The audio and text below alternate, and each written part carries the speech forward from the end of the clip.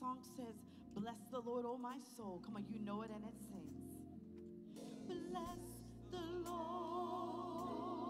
oh my soul. Oh my soul. And all that is within me, bless his holy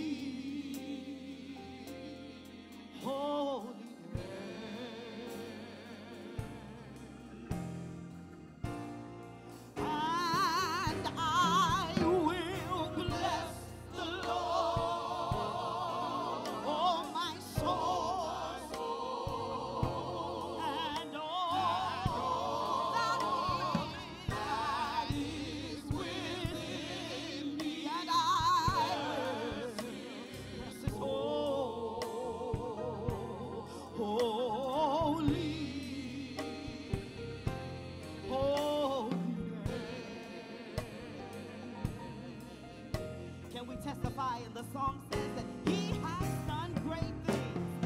He has done great things. Hallelujah. He has done great things. He has done great things. He has done great things. And I will bless his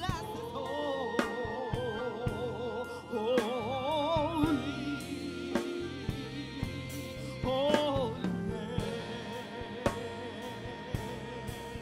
Come on, can we testify?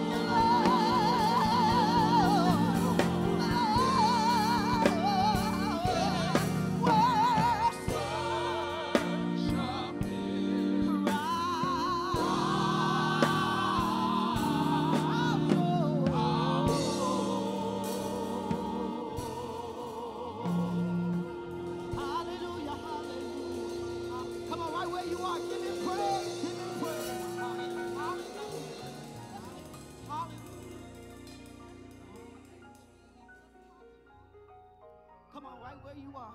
Hallelujah. Bless him. Hallelujah. Bless him, bless him, bless him. Hallelujah.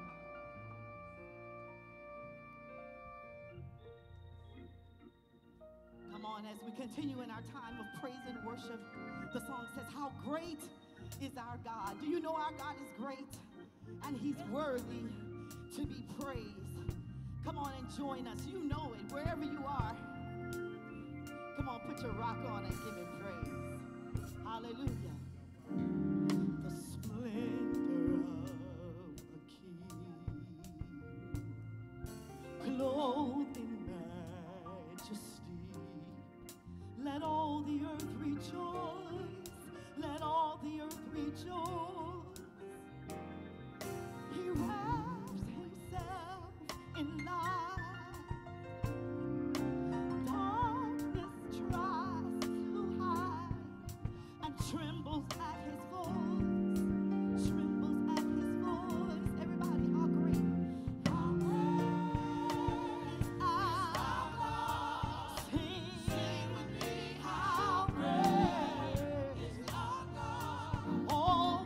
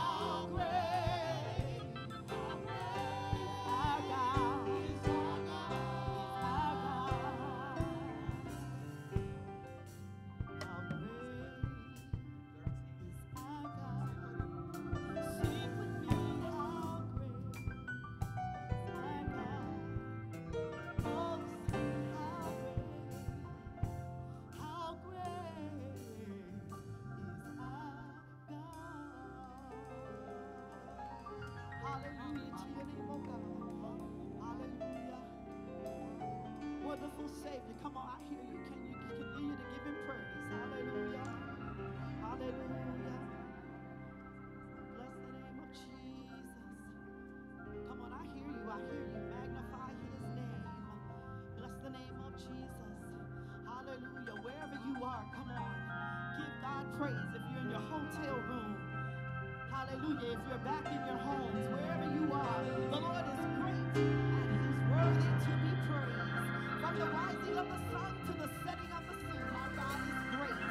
Come on, you may not have had an opportunity to tell him praise. You're wonderful and you're awesome. So right now, take the opportunity to give him praise. Come on, from the fruit of your lips, begin to honor him and give him praise.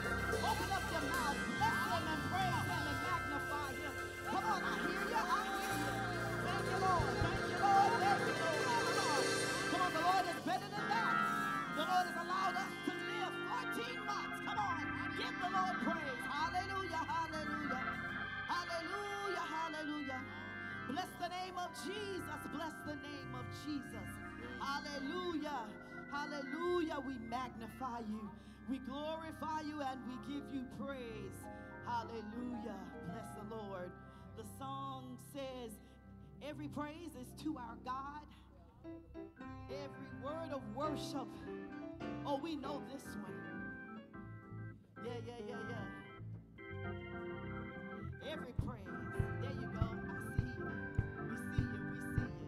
We see you. Come on, you know it. Put your hands together. It's to our God. Every word of worship. One accord. Every praise. Every praise.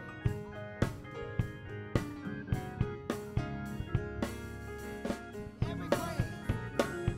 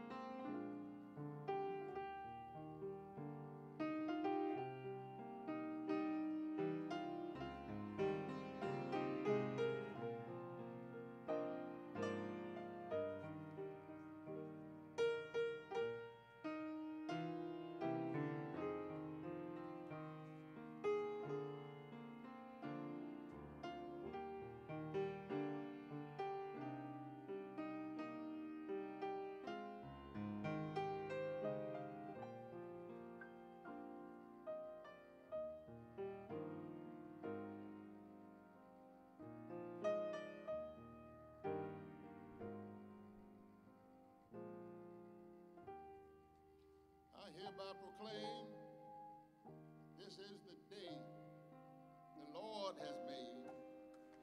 Let us rejoice and be glad in it. This is the day the African Methodist Episcopal Church has gathered in the 51st Quadrennial session of the General Conference, gathering simultaneously in one meeting on 5 continents. Let us rejoice and be glad in it. This is the day the 11th Episcopal District, Florida, and the Commonwealth of the Bahamas unite our voices to say, welcome.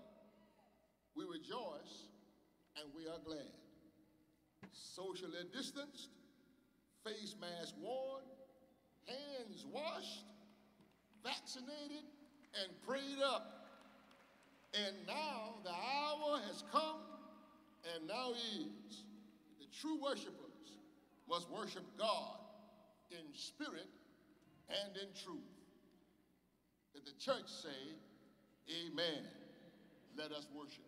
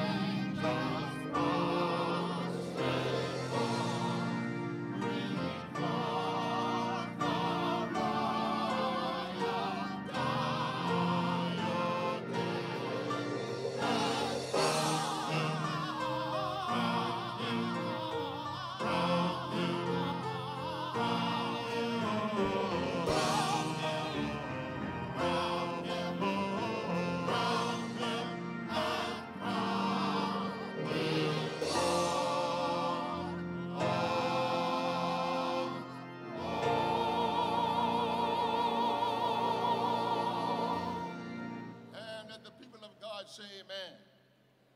It took us a while to get here. A pandemic tried to bully us, but here we are. Praise God, from whom all blessings flow.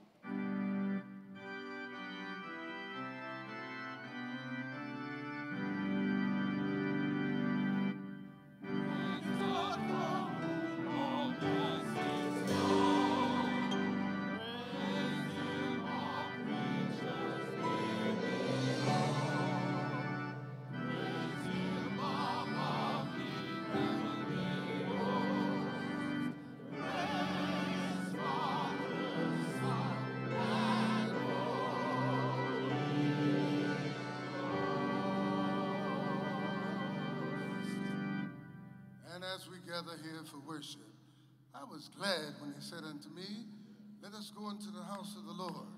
Our feet shall stand within thy gates, O Jerusalem.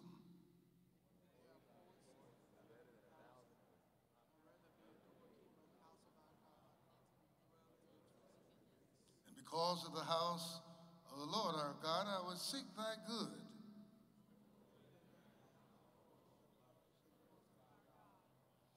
Blessed are they that dwell in thy house.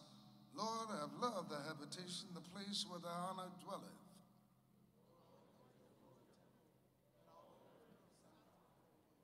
Now let the words of my mouth and the meditation of my heart be acceptable in thy sight, O Lord, my strength and my redeemer.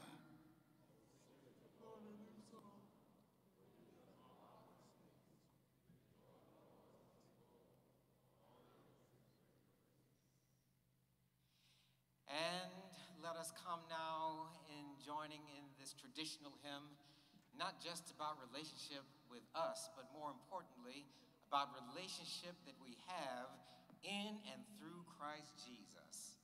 And are we yet alive and see each other's face? But that's not the important thing. The more important thing is glory and praise to Jesus give for his redeeming grace. And as we sing with fervor, let us not get weary or quit until we get to that last stanza. Let us take up the cross till we the crown obtain and gladly reckon all things lost so we may Jesus gain. Let us lift up our voices in fellowship and in praise.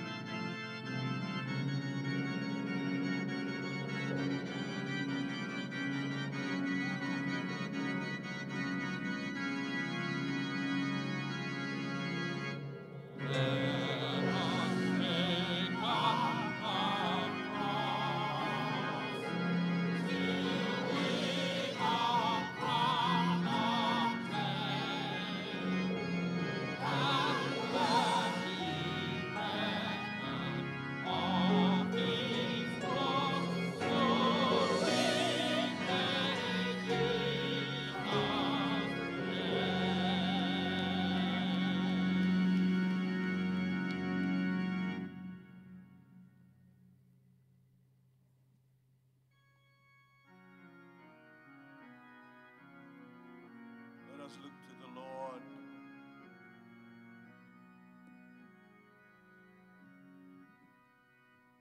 As we pray together.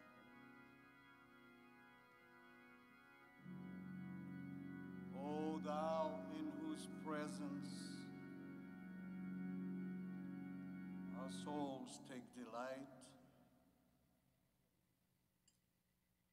on whom in affliction we call,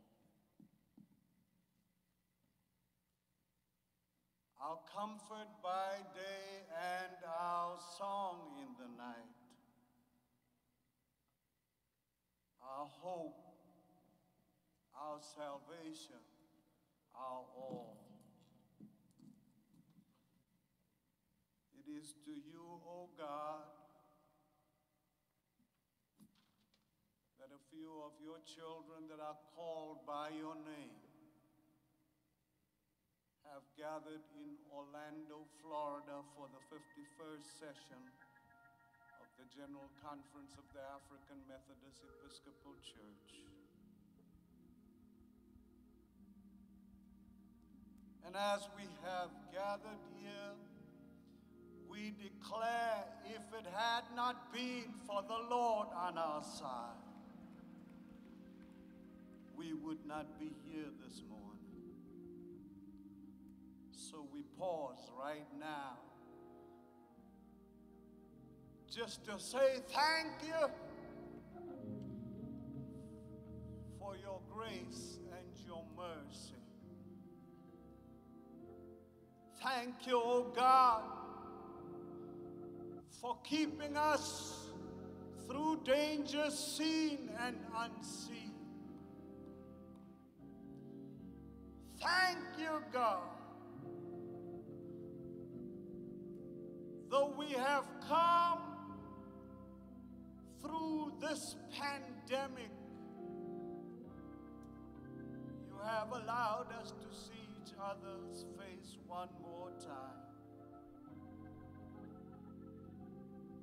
We bless you and we praise you, and we declare to the world that you are a good God. Now, God, you promise if your people shall humble themselves and pray,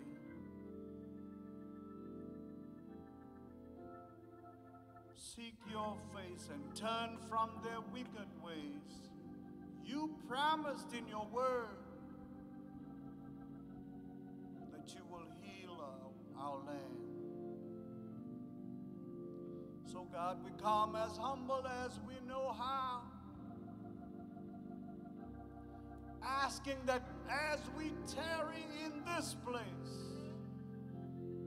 that you pour out upon us the power of your Holy Ghost, so that we would not leave Orlando, Florida the same way that we came to this place.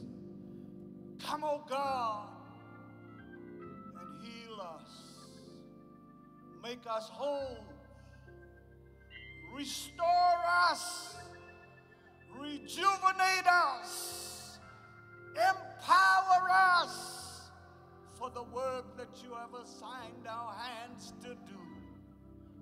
We lift up before you this morning every bishop, every pastor, every presiding elder, every member of the African Methodist Episcopal Church. Touch us, oh God, from Cape Town to Cape Canaveral. Touch us, oh God, in all the four corners of the earth. Touch us, oh God. We come lifting up before you your servant, whom you have chosen to speak on your behalf this morning. Oh God, in the name of Jesus, touch Vashti McKenzie from the crown of her head to the soles of her feet. Give us open and receptive hearts to receive what you have to say to the African Methodist Episcopal Church in this hour.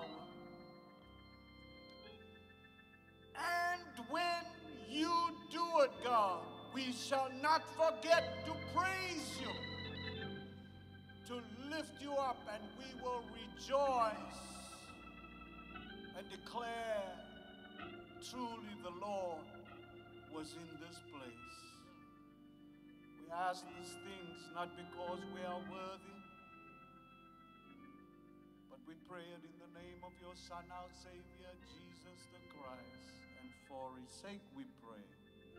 People of God shout amen. Amen again.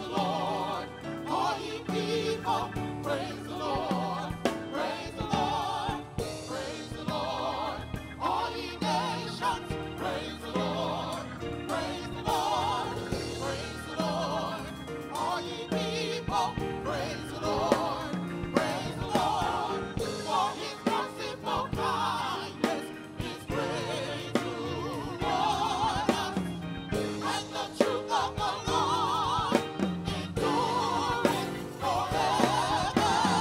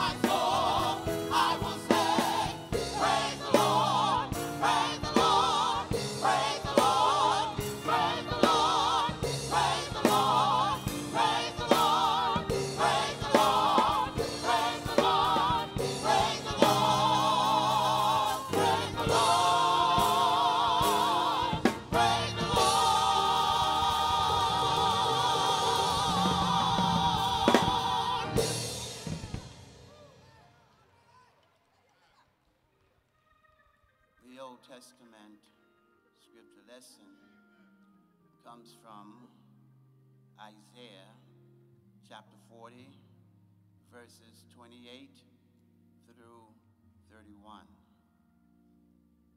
Have you not known? Have you not known?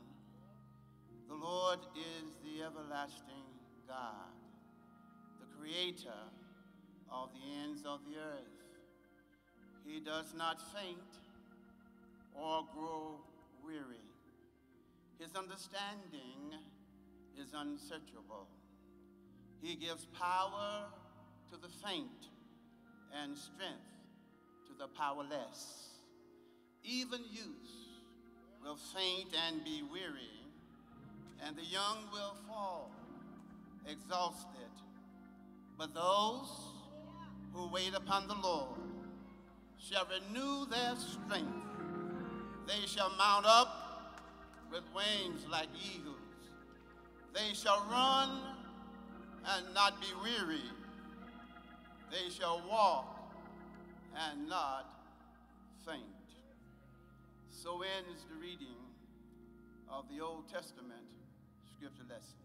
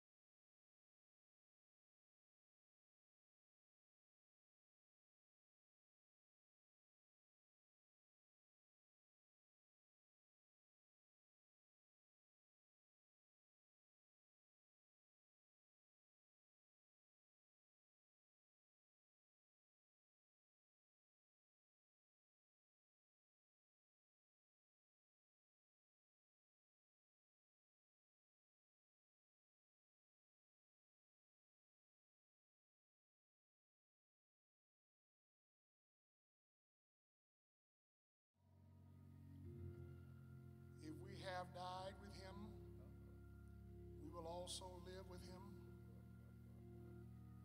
For we endure, we will also reign with him.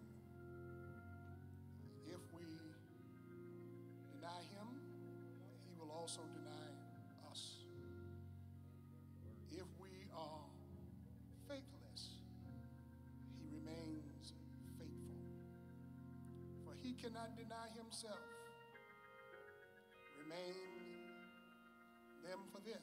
Remind them of this, and warn them before your God that they are to avoid over words which does not no good, for only wrong those who are listening. Do your best to present yourselves to God as one approved by him, a worker who has no need to be ashamed, rightly explaining the word of truth. God's word for God's people.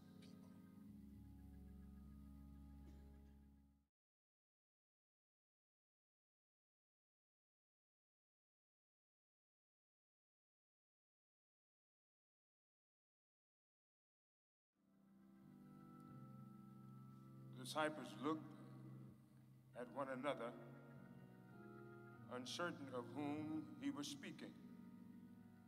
One of his disciples, and the one whom Jesus loved, was reclining next to him. Simon Peter therefore mentioned to him to ask Jesus of whom he was speaking. So while reclining next to Jesus, he asked him, "Lord, who is it?" Jesus answered, "It is the one to whom I give this piece of bread." and when he dipped it in the dish. So when he had dipped the piece of bread, he gave it to Judas, son of Simon Iscariot. And after he received the piece of bread, Satan entered into him. Jesus said to him, "Do quickly what you're going to do." This is the gospel lesson.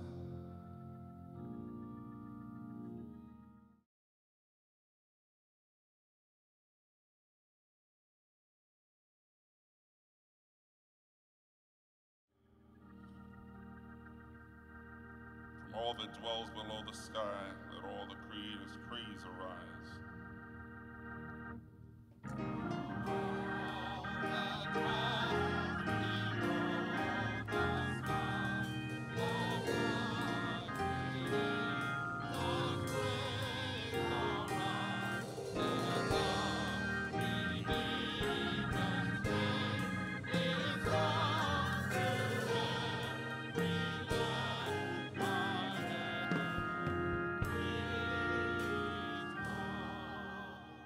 Summary of the Decalogue. Hear what Christ our Savior saith. You shall love the Lord your God with all of your heart, with all of your soul, and with all of your mind. This is the first and great commandment, and the second is like unto it. You shall love your neighbor as yourself. On these two commandments depend all the law and the prophets.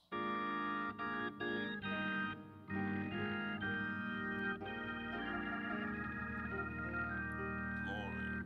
Glory be to the Father, and to the Son, and to the Holy Ghost, as it was in the beginning, is now and ever shall be, world without end.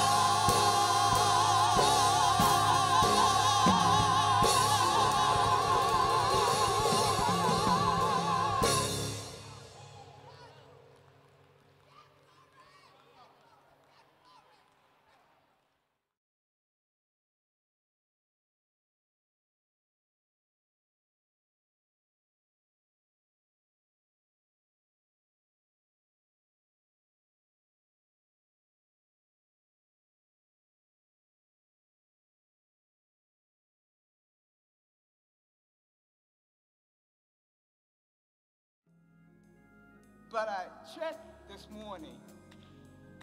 There was not an email that said we couldn't praise in the midst of an opening of a general conference, that we couldn't give God glory, that we have lived through a pandemic, we have seen loved ones die, we have grieved the closing of the physical building, but we are here to give praise to God. Come on, somebody, worship with me and say glory. Hallelujah. We are yet in the presence of an almighty God. You are the strength of my life. God is worthy. You are the source of my strength. God is sovereign. You are the strength of my life. I lift my hands in total praise to you. Praise God, praise God. And praise God for this choir and for these total praise dancers. Come on, give God glory and praise. The bicentennial litany. Let us stand if you can. I'm honored to have written it, and I'm more than honored to read it. From the earliest points in our history, we declared at every connectional meeting, and are we yet alive to see each other's face? The answer always requires our faith to rise above reason, routine, and legacy.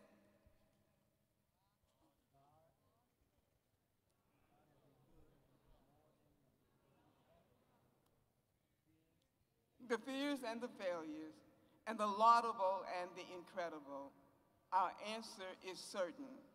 Our witness and our faith is we are not just, we are, our spirits sing with the Savior's joy. We give glory and praise to Jesus for his redeeming grace. The church has been preserved by God's keeping power to proclaim our theme, from legacy to mission, a call to prophetic, educational, and social engagement. God's preservation left us through the sadness of life, the challenges of our faith, and the assault of the enemy.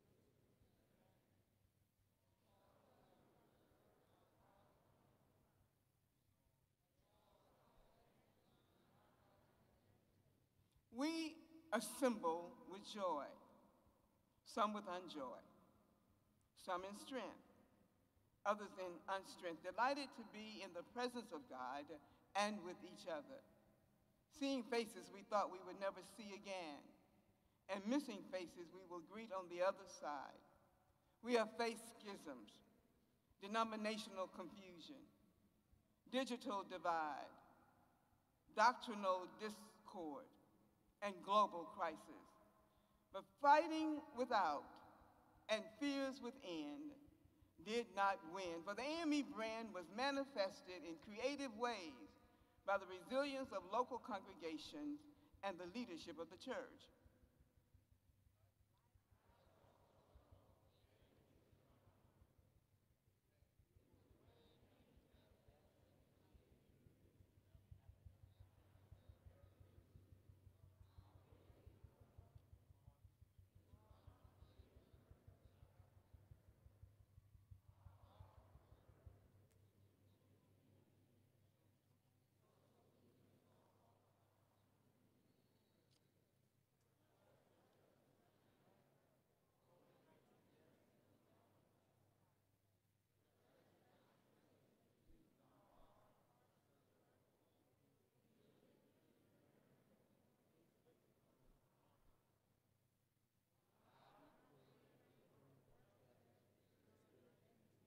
Yet out of all, God has brought us by divine love. And still our God still helps and hides our lives above.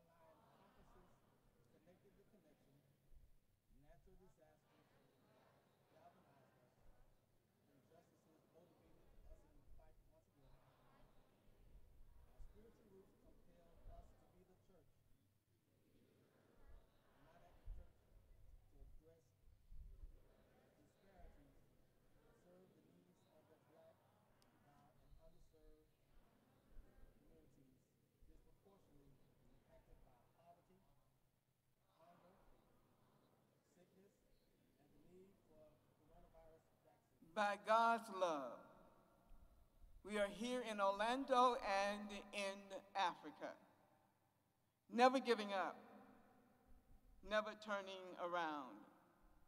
We are here to boast of God's redeeming power and take up the cross till we the crown obtain. We are here and yet alive.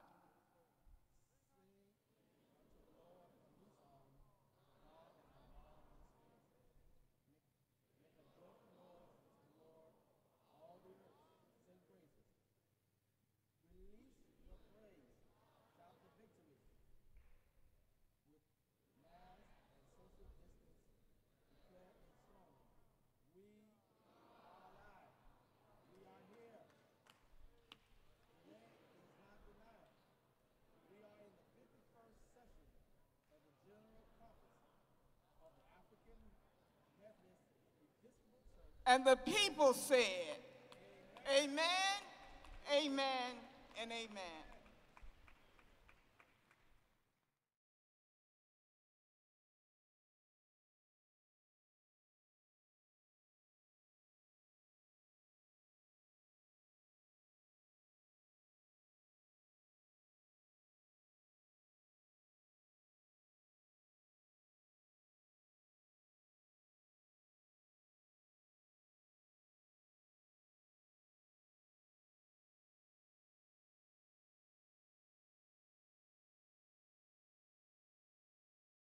Say hallelujah.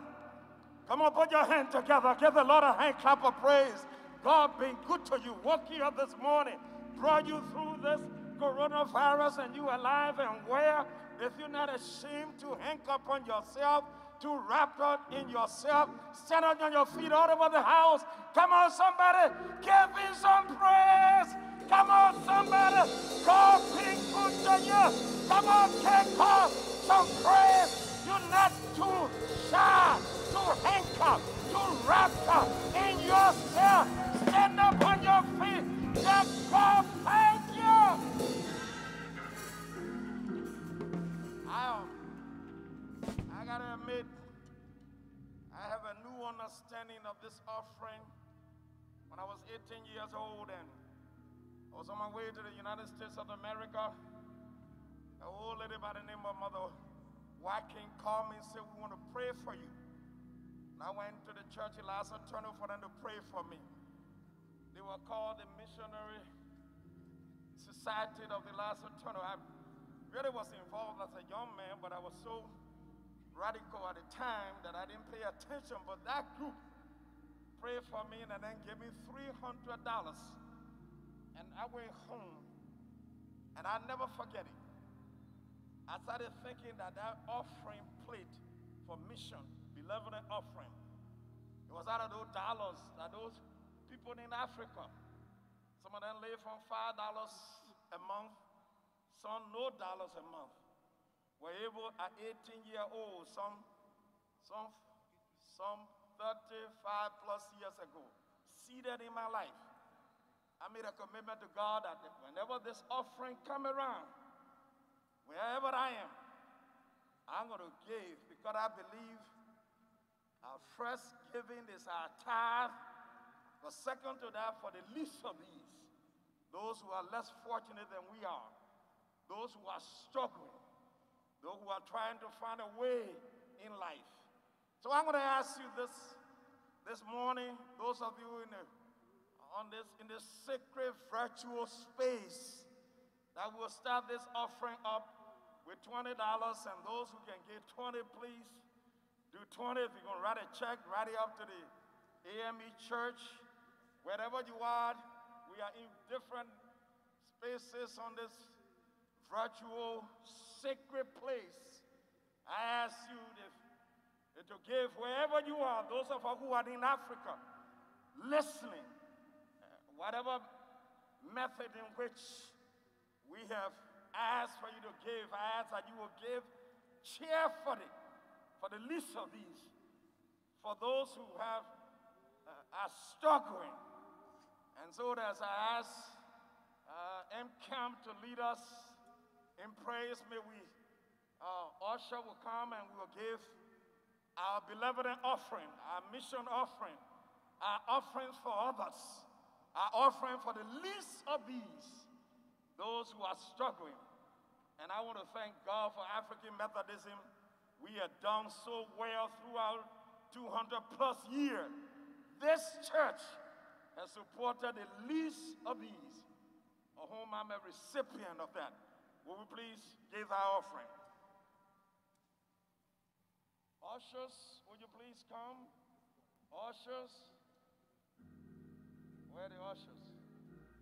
And I'm going to ask NCAM. They are prepared to lead us as we give our mission offering.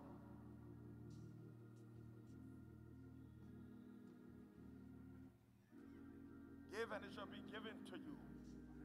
Pressed down, shaking together, running over. If you need a running over blessing, this is your opportunity to seed into the lives of those who need us the most. Where are the ushers? Oh, okay, how do we do? Okay, thank you.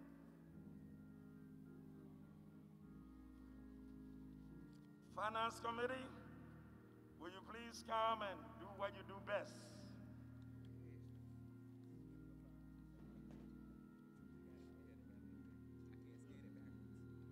Finance Committee, he said they will pass the plate.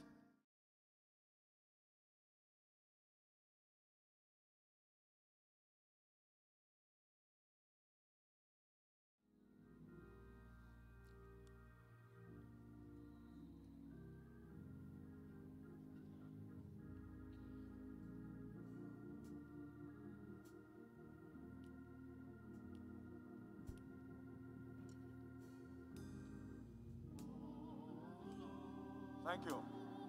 Let's do it a little different. Pass your offering from your left to your right so that when they bring the basket, the finance committee, they can pick you up quickly. Please do that.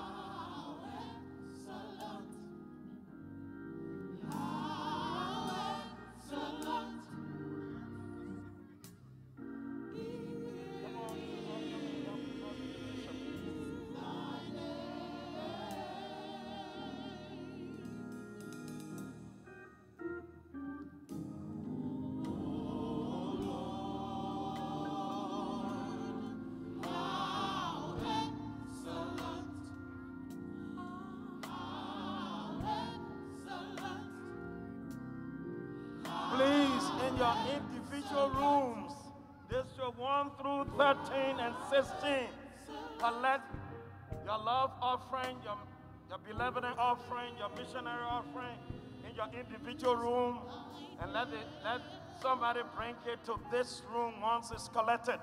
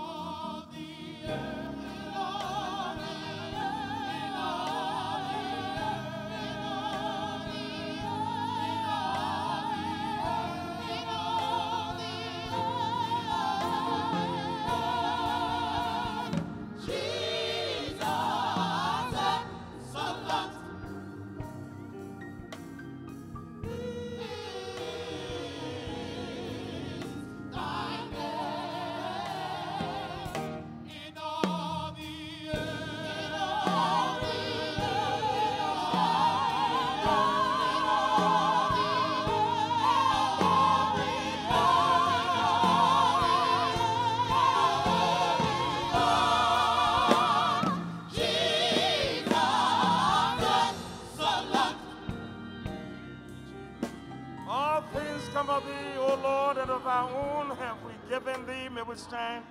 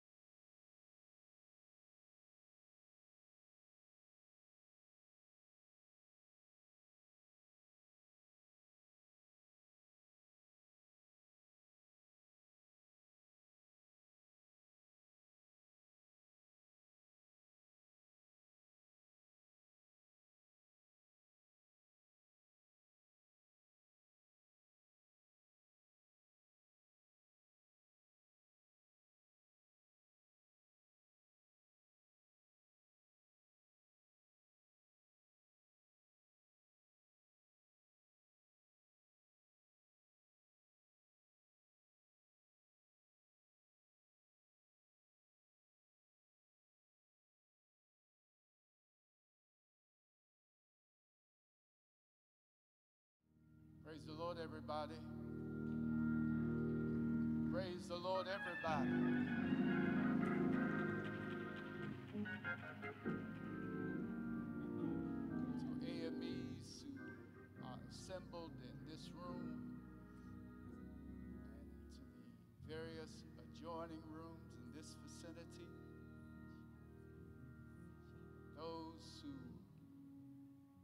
gathered around their devices, more than 40 nations across the world, it's preaching time.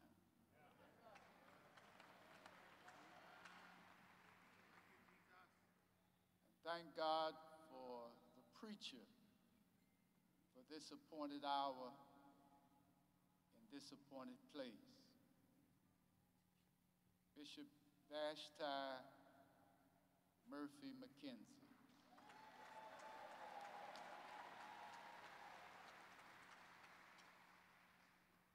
Native of Baltimore, Maryland, hails from an entrepreneurial family. Her grandparents founded the Afro-American newspaper. Their 5 daughters all worked in various departments of that paper. And their granddaughter, who had her grandma's name, Vashti, began writing her first articles at 16 years of age. She has served as a journalist, as a radio programmer, as a model. Matriculated at the Morgan University, and then one day her eyes fell on a tall, dark, handsome brother named Stan. Dropped out of college. Her husband played for the Baltimore Bullets and got transferred to Phoenix to play for the Phoenix Sun, and she followed her husband. But then they moved back this way, and Vashti went back to college, this time at University of Maryland. Graduated from there. And her career began to focus gained focus, that of a journalist, radio personality. But then in the late 70s, she found herself sitting in Bethel, African Methodist Episcopal Church in Baltimore. And from those pews, God called her into the Christian ministry. She went back to school, gained her master's in theology, and then her doctorate in theology from the United Theological Seminary. Started pastoring on the eastern shore of Maryland, a little church located on a farm, horse farm. And from there she was transferred to Oak Street in town. Both places she left her mark. One day I got a call from Bishop H. Hartford Brookins. And he said, "John, you know, Payne is open." I said, "I know." He said, "That's a connectional church." I said, "Yeah, I know." He said, I'm looking at Vashti. She's doing a fantastic job." I said, "Yes, I know." He said, "But I'm scared. We haven't had a woman pastor a connectional church. I don't know how the people will take it." He said, "What do you think about it?" I said, "Bishop, is she the best you see?" He said, "Yes." I said, "You don't see anybody that stands out in your mind that has achieved more?" He said, "No." I said, "Then you have to send her."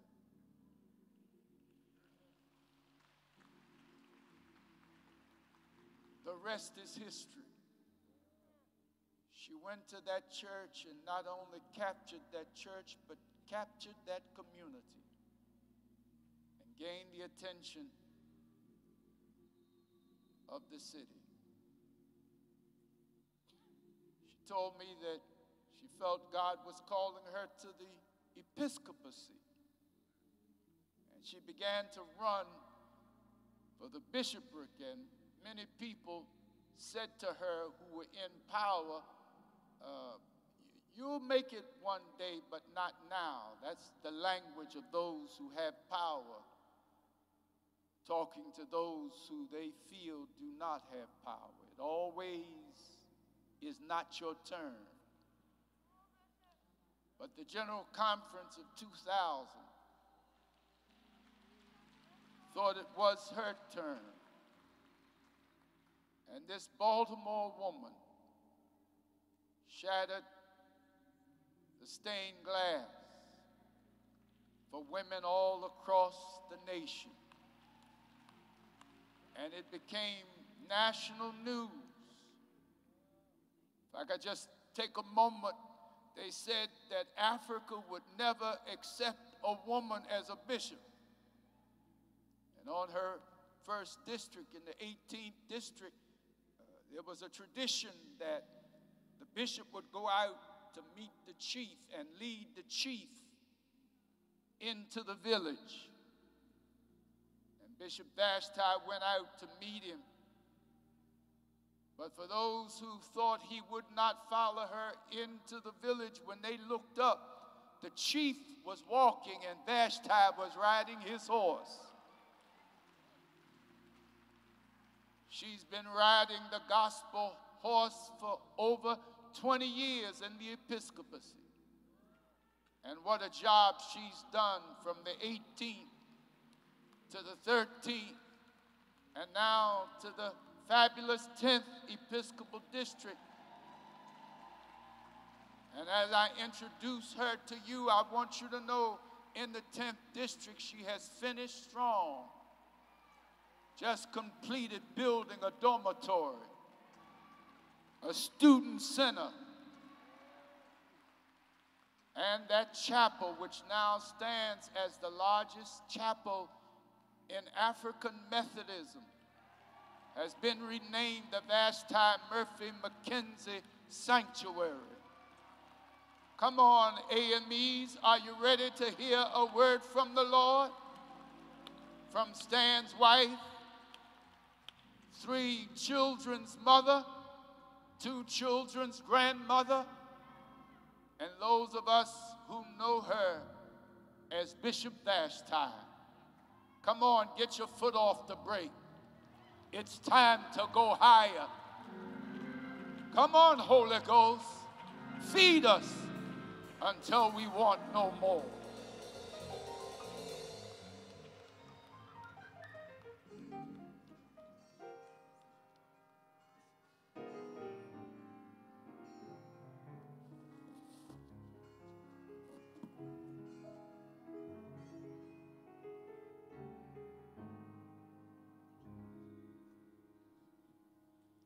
I've got so much to thank God for. So many wonderful blessings and so many open doors.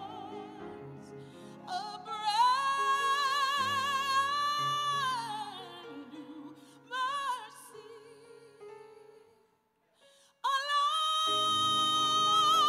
Along each new day, that's why I praise you,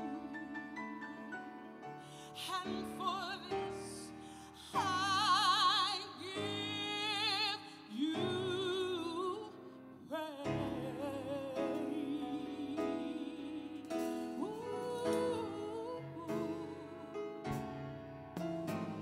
For waking me up this morning, praise you. For starting me on my way, for letting me see the dawning of a brand new day. For mercies along with each new day. That's why I praise you. That's why I praise you. For this I give you praise. You're Jehovah Jireh. You've been my provider. Oh, so many times you met my needs, and so many times you rescued me. Lord, I praise you along with each new day. That's why I praise you. That's why I praise you. And for this I give you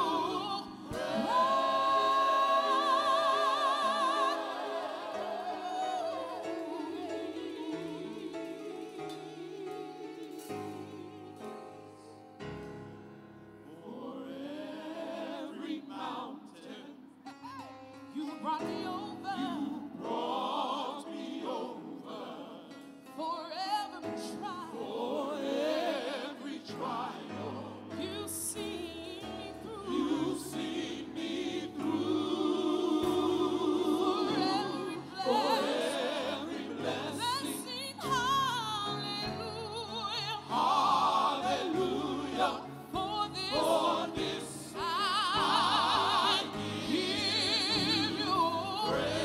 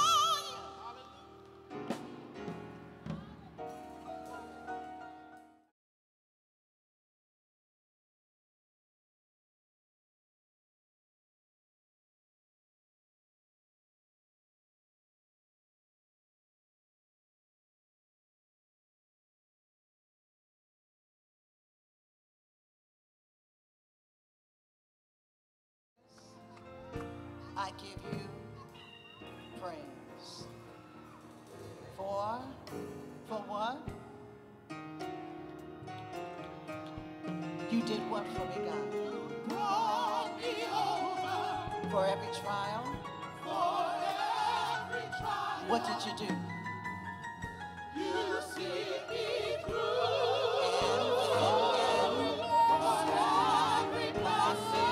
Did we say hallelujah? Hallelujah. For this, I give you oh, hallelujah. For every last living one, every hurdle, for every barrier, for every hater, for every intimidator, for every last living one, I give you praise. For every problem, for every crisis, for every challenge that you got me through, I give you praise. For every mess up, for every mishap, for every disappointment that you helped me out, I give you praise. Oh, glory to God. Come on in here. Let's talk to God with our mouths open and our hands up. For every mountain, for every molehill, for every issue, every circumstance, for everything that got in the way. God, I give you the praise today. Oh, yes, I do. I praise you. You are awesome. You are miraculous. Oh, look what you have already done. And we stand with anticipation for what you're going to do. For everything, I say what? Hallelujah. For this, I give you praise. Come on, put your hands together and bless God. Put your hands together and bless God. Put your hands together and bless God. Put your hands together and bless God. Hallelujah. Father, in the name of Jesus, we thank you that you allowed us to gather one more time on two different continents, but yet one together in Christ and in African Methodism. Thank you, God, for what you have already done in our lives. And now we thank you in advance for healing in this place, deliverance in this place, salvation in this place. Come on, God, work your work, do your thing. And I, your servant, get out of the way that you would have your way today. It's in Jesus' name we praise. Come on, somebody help me say amen. It's all right to say amen again. Ooh, turn to your neighbor and say, ooh, Lord. Ooh, Lord again. Ah, yes. To Senior Bishop of the African Methodist Episcopal Church, Bishop Adam Jefferson Richardson, and Supervisor Richardson. To the President of the Council of Bishops, Bishop E. Henning Byfield, and Supervisor Byfield. To the President of the General Board, Bishop Wilfred Messiah, and Supervisor Messiah. To the Chair of the General Conference Commission, Bishop John White, and Supervisor White. To my colleagues in Episcopal service, especially the class of 2000, the best there is. Amen. To the general officers, presiding elders, pastors, and preachers, to chaplains, connectional officers, delegates, and alternates, observers here and across the continent of Africa and the Caribbean. Together we say, praise the Lord. To my spouse, Supervisor Stan McKenzie, who is with me in spirit and who is watching online. For the first time in 41 years, he's not sitting in front of me cheering me on, but yet he's cheering me on from where he is. He is a solid rock for me, so that the butterfly always has a place to land. I've said it often. One day my mother told me, said, girl, you're no longer a butterfly. For every time you deny the caterpillar ways, you are now an eagle. So now the eagle has a place to land. To our children, John, Jasmine, and Joy, who have shared their parents with congregations and Episcopal districts. To our nephew, Larry McKenzie, who is like a son to us. To Bishop John Richard Bryan, thank you for your generous presentation. And to my mother, my mother in ministry, the Reverend Dr. Cecilia Williams Bryant, I thank you and both of you for shepherding me and my family in this journey. To all of the congregations the Lord has allowed me to serve across the 2nd Episcopal District, to the 18th Episcopal District, where we found strength to climb, to the 13th District, Team 13, where we learned to believe, and to the 10th Episcopal District, and to the 10th Episcopal District, and to the 10th Episcopal District, Texas Strong, where we learn to be intentional in our ministry focus, where we start strong, stay strong, and stand strong. Amen. To my sisters in public service who let me know that they are praying for me, as well as the Circle of Love and the Women of Salem who are praying, and all of the prayer warriors across the 10th Episcopal District, keep praying us through. And keep praying for the many moving parts of this hybrid General Conference. Our text this morning now comes from 2 pieces of scripture. The first is Habakkuk, the 1st chapter, verse 5. Look among the nations, observe, be astonished, wonder, because I'm doing something in your days. You would not believe it if you were told. And then our second comes from Mark, the 6th chapter, verses 36 through 38. When Jesus landed and saw a crowd, he had compassion on them, because they were like sheep without a shepherd. So he began teaching them many things. By this time it was late in the day, so his disciples came to him. This is a remote place. They said, it's already very late. Send the people away so that they can go to the surrounding countryside and villages and buy themselves something to eat. But he answered, you give them something to eat. They said to him, that would take more than a half year's wages. Are we to go and spend that much on bread and give it to them to eat? How many loaves do you have, he asked.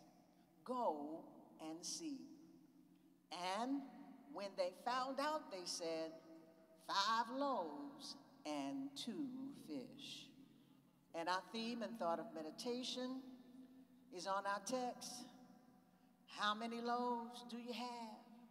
Go and see. And our theme is between what is and what could be. Could you say it with me? Between what is and what could be. You could be a little louder than that. Between what is and what could be. Every now and then we find ourselves with a 5 loaves and 2 fish kind of day. That's the kind of day with multiplicity of problems that refuse to be solved. 5 loaves and 2 fish kind of day when you were looking for one thing and got something else, like the disciples in our text. They thought they were going on a day trip with Jesus for some downtime and conversation, but ended up with something else. All day shared learning experience with over 5,000 people. It's the kind of day you find out that every day is a blessed day, and at the same time, you realize that evil refuses to take a day off and slithers into your life. Are you listening to me this morning? 5 loaves and 2 fish kind of day, where you must do the work that others deem impossible, but only become possible when you put it into the hands of God. The kind of day where folk make it their mission to compromise your integrity, betray your trust, hurt those they claim to love, and dishonor God without ever feeling a twinge of guilt or a flicker of conscience. I'll say amen myself. 5 loaves and 2 fish day, where everyone seems to be in a blame assignment mode, pointing fingers at everybody else without ever taking responsibility for their own actions. 5 loaves, 2 fish day, where it looks like someone got their knee on your neck, on your finances, your career, and your future. It's the day where it feels like everybody's trying to wipe you out, and a day where you got to try to get back up and start all over again. 5 loaves, 2 fish day, where your game plan unravels. The weak spots in your strategy is revealed. Your faith walk isn't as tight as you thought it was. The multiplicity of issues strangles creativity to death and tell innovation it is not needed around here. 5 loaves, 2 fish kind of day when what you need you don't have. A day when needs outweigh resources, when what needs to be done has never been done before, and it has never been done by you. I said 5 loaves, 2 fish day, where our well-being is hijacked for personal gain, privilege, and self-interest. No longer hooded behind closed doors, no longer in secret meetings, but is large and in charge, storming the steps of the U.S. Capitol and planning and doing, suppressing our vote. That's a 5 loaves, 2 fish kind of day. It's a day where you're struggling with trade-offs, like the crowd in our text. Do we send the multiplicities of issues away to fend for themselves, or do we go get the sustentation for them? Struggling with the kind of trade-offs we've been doing for more than a half a year since this global pandemic showed up on every continent, in every country, with its breath-stealing self, an invisible enemy that has initiated a new type of cancel culture. It canceled sports, canceled summer camp, canceled vacation, canceled graduation, canceled wedding plans, canceled cross-country trips, canceled festivals, canceled concerts, canceled picnics, canceled the beach, canceled the family reunion. It canceled outdoor, closed restaurants, closed bars and gyms, grounded airplanes, canceled nursing homes and hospital visitation, and it canceled church as we knew it. Canceled in-person annual conference, presiding elder quarters, even our general conference, but the liquor stores stayed open. Everybody has a 5 loaves and 2 fish kind of day. Every pastor, every preacher, every presiding elder, every Episcopal servant has had one of those 5 loaves and 2 fish kind of day. Every church, every Episcopal district, every connectional and general officer, and every generation has a 5 loaves, 2 fish kind of day that changes the trajectory of their future. I know what a 5 loaves, 2 fish kind of day feels like. I know what it looks like. I know what it acts like. I've had a few 5 and 2 days myself. But let me tell you that your name, your title, your social economic status in the community, the church, the denomination, or the country does not exempt you from a 5 and 2 kind of day. Oh, glory to God. Your faith doesn't exempt you from that kind of day. It arrives just like trouble, unannounced in your house. That's the day where you want to send for the elders to pray. Start opening the drawers and look for every piece of your armor, because you're going to need the helmet. You're going to need the sword and the shield. It's the kind of day where you say, Lord, fight my battle, because this one is just too big for me to handle. A day you knew was coming, but you didn't want to arrive. And all of a sudden you say it out loud. You mean there is nothing here but 5 loaves and 2 fish? That's it? Jesus, do you see how many people are here? That's all you have. 5 and 2 to keep your family together. That's all you have to keep your marriage tight and your mind right and your ministry going and the church healthy. Is that all? We have to seek out and save the lost, to cheer the fallen, to clothe the naked and feed the hungry. Is that all we have? It's the place where you wonder whether your 5 and 2 is enough. Come on, Jesus, help us when we find ourselves with less than what's needed, or when we need to pivot our plans. Come on, Jesus, help us when we wake up one day to find ourselves just like we are today, between what is and what could be. Let me exegete the text now.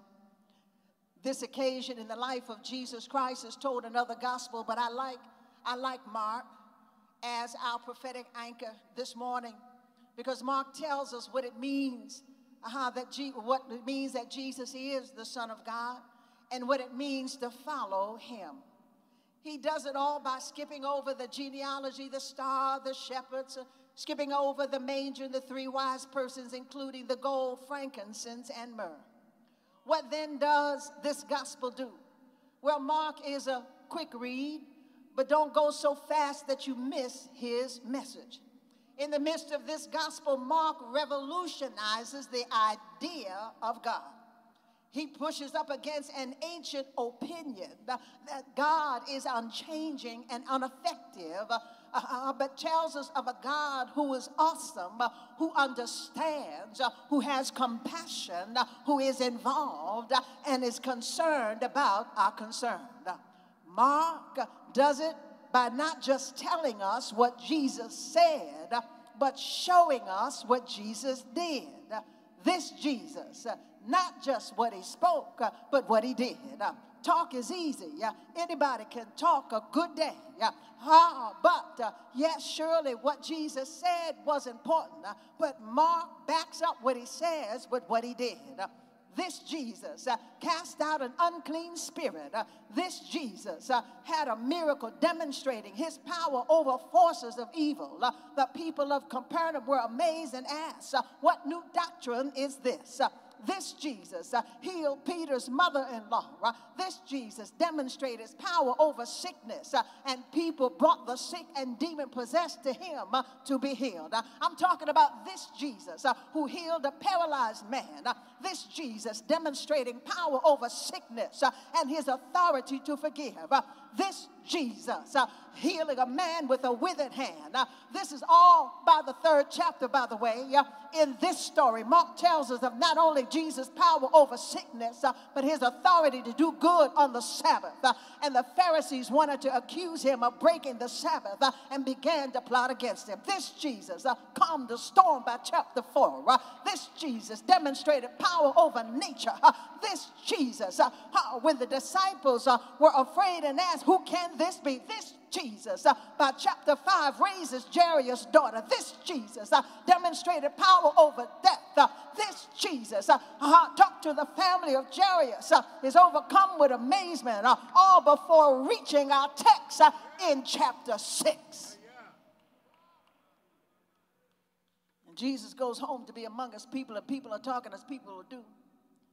This is not the Son of God. This can't be. This is Elias. That's who this is. And the secular ruler of the day, Herod, thinks Jesus is John the Baptist up from the grave. Now, understand that John didn't do any miracles at all, but somehow Herod thinks that maybe because he had gone away for a while, he came back more powerful than he was.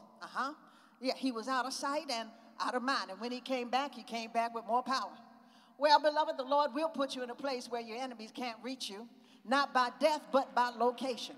The Lord will locate you in a place out of sight, out of mind, until God is ready for you to handle that enemy, or until God is ready to handle the enemy for you. Esther was out of sight and out of mind in the king's harem until it was time for Haman to be hung and Mordecai restored. Moses was on the backside of the Median desert until it was time to have a heart-to-heart talk with Pharaoh. Joseph was located in a pit in Potiphar's house and prison until it was time to save Egypt and bring his family out of famine. Come on, walk with me, brother. Joseph was Moses' armor bearer until it was time to cross the Jordan River and into the promised land. David kept sheep until it was time for giant killing. Deborah sat under her palm tree until it was time to put her war clothes on. The prophetess Anna prayed and praised God every day until she saw the baby Jesus in Tanner. Check your location. Look around you where you are. What you think is a coincidence just might be the providence of God. So be careful. Start thinking that the place you think is too big for you to handle or beneath your capability. just be careful. Look at your location and start. Be careful about thinking that the location is unworthy of your time or your talent, too small to go brag about to your friends. Be careful that the place that looks inconsequential, it doesn't look promising. It's not the place for promotion. It's not the place you want to be. Just may be the place the Lord wants you to be until your until arrives. I don't know what your until is going to arrive. All I know is that the Lord will keep every promise he made to you. All I know is that things will work out for your good. All I know is that you will reap if you faint not. All I know is nothing will separate you from the love of God. Yes, you can do all things through Christ who strengthens you, but not until the breaking of the day, not until the fullness of time, not until God is ready to bust a move in your life, not until justice rolls down like a mighty river. Oh, glory to God. Turn to your neighbor and say, until.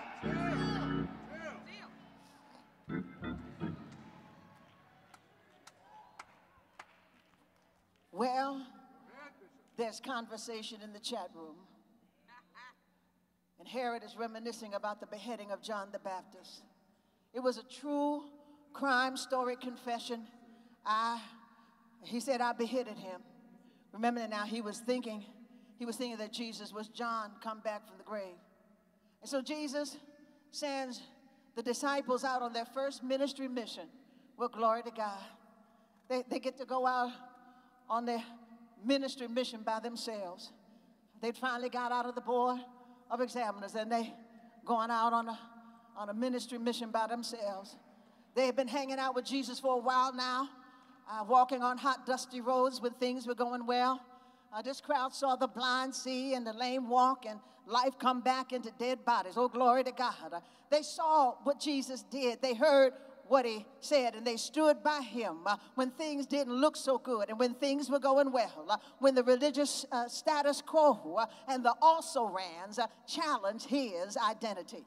This Jesus gave them power to do what others could not do. This Jesus gave them power over unclean spirits. And off they went, casting out demons, doing the impossible, impacting lives, working miracles while preaching their trial sermon. And then they come back with a round report. Here is the account of our stewardship, Jesus. They came back happy. Look, this is what we did. And this is how it went, Jesus. And this is what we saw, Jesus. And this is what worked, Jesus. And this is what we got to work on. Woo, Jesus, this is wonderful. And look at all the people. And all the people crowded around it. This is cool. This is cool. They were getting accolades. And folk were coming up wanting to get the same blessing. And then you get a sense in the text that maybe, just maybe, Jesus knew that with all that was going on, the disciples needed a break. They were out of breath. They were so caught up in that they needed to engage in some self-care. For Mark's record says that the people prevented them from having a meal. Can we have a little personal conversation here? Can we have a little personal conversation? Be careful, my brothers and sisters, when the people and the work prevent you from at least sitting down to your mac and cheese, your sweet potatoes, your fried chicken, and your corn. Oh, I'm sorry, we don't eat that now. Be careful, my brothers and sisters, when the people and the work keep you from your organic avocado sandwich. Be careful, my brothers and sisters, when the people and the work keep you from eating right and keep you from taking a day off. Am I talking to anybody in here? Be careful when the people and the work keep you from going on a real vacation, not just coming to the meeting, coming early and staying late. Are you listening here? Be careful that the work and the people what will keep you and your family apart Give your people a break. I'm saying giving your people a break. Give yourself a break. Engaging in self-care and developing and deploying your spiritual disciplines of prayer and praise and study and meditation and fasting and worship, not to get a sermon up for Sunday or to do Bible study on Tuesday night, but engage to nourish and strengthen your spiritual life. So Jesus takes them on a short boat trip to a remote place. And instead of taking them across the water to the Hilton, to the Hyatt, to the Rosen Center, the Rosen Hotel, to Rosen Shingle Creek, to Embassy Suites, he takes them to Motel 2, not to Motel 6. And instead of downtime, it was back to work. And instead of a few moments to reflect on the identity issue, the beheading of John the Baptist, and the inaugural ministry mission, it was back to the daily grind, managing multiplicities and multitudes, whether it be people or problems. The people who made it hard for them to catch their breath stalked them to the remote place and got there before Jesus and his crew.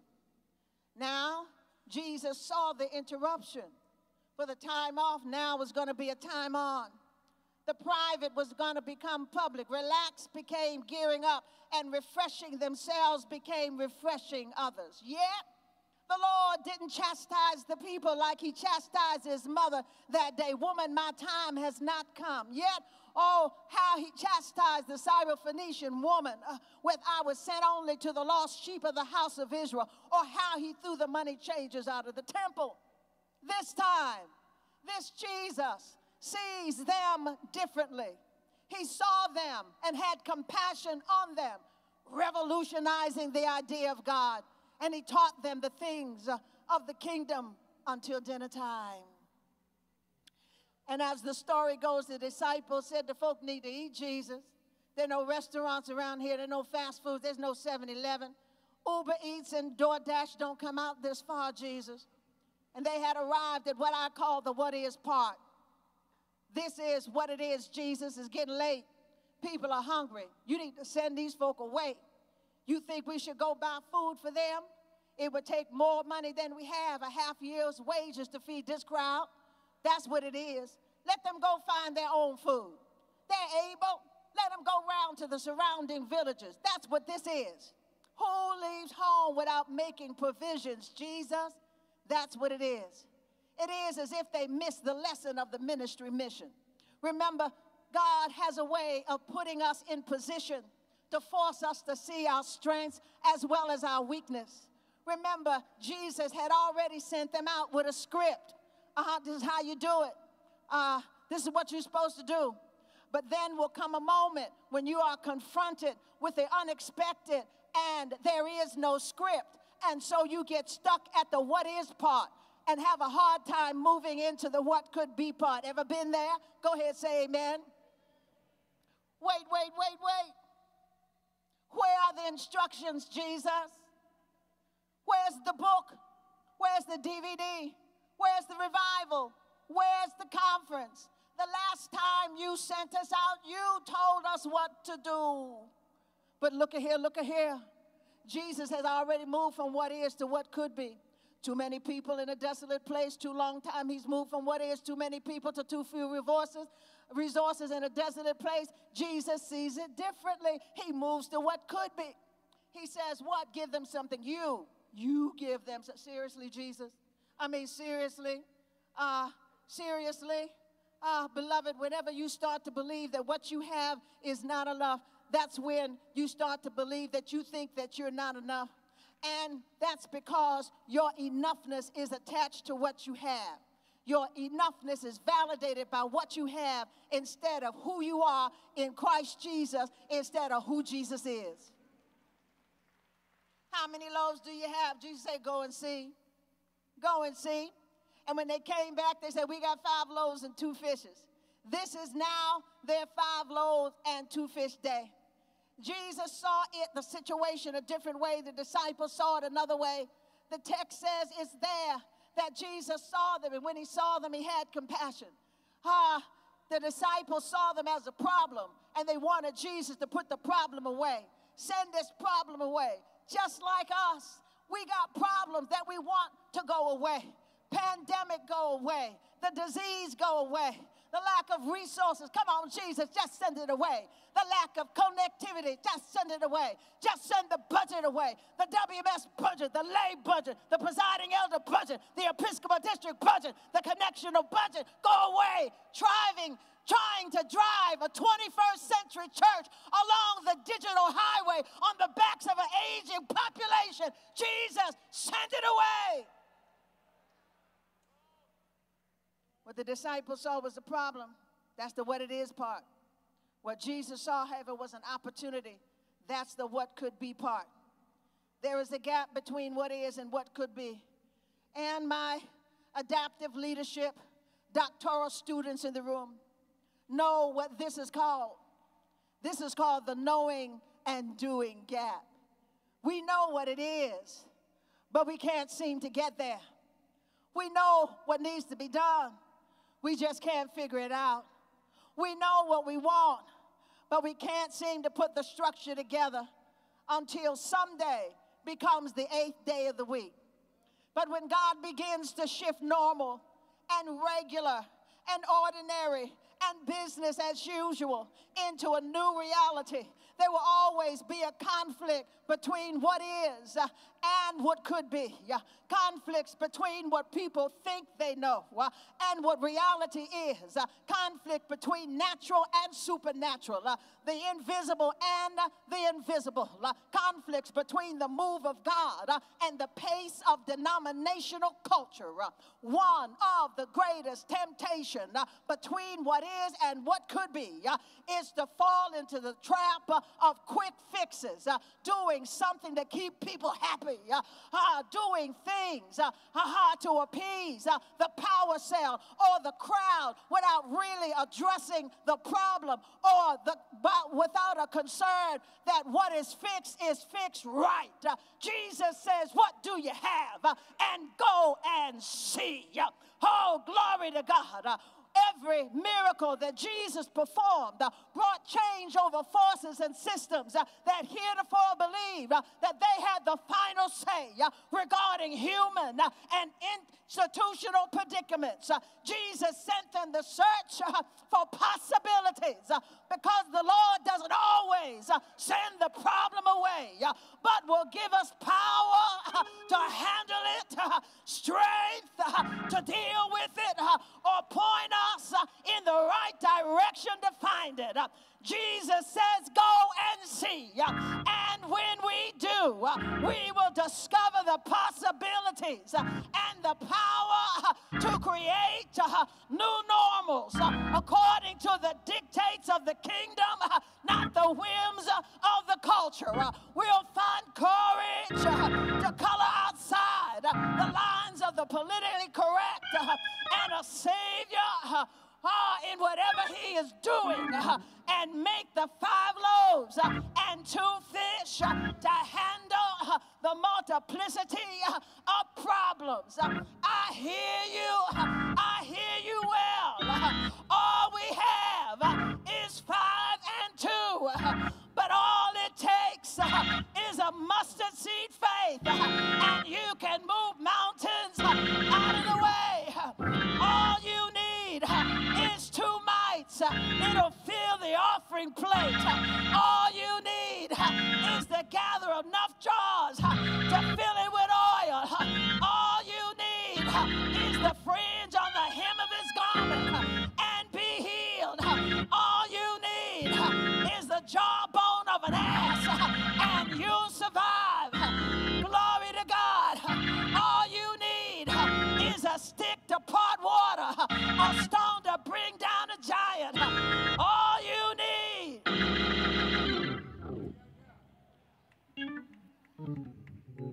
Jesus is not calculating data. He's imagining the possibilities.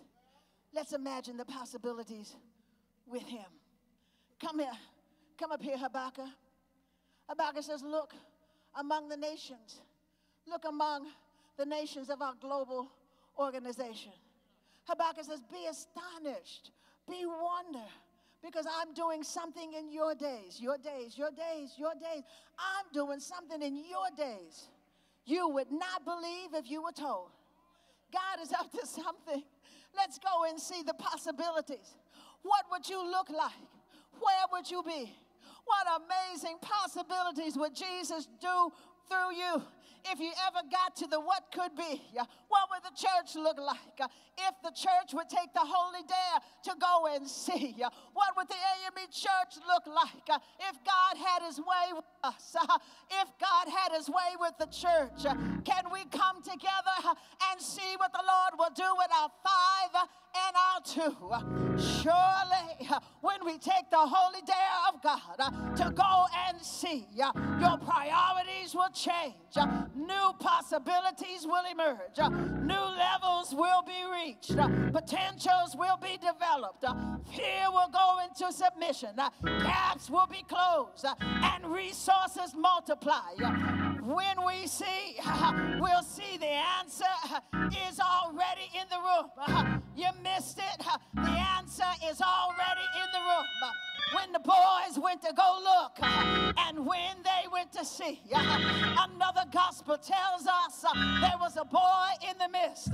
All he had was 5 loaves and 2 fish, and he was willing to share. The answer to the predicament didn't come from an expected source, didn't come from the mature, didn't come from the elder, didn't come from the bishop, didn't come from the pastor, didn't come for the senior seasons among us, but it came from the next generation. God will put the answer in your midst of what you already have, and see it's there. It didn't come from an expected source, yet the boy had what we need. Do not despise the next generation, those who are coming up behind us, but give them a chance.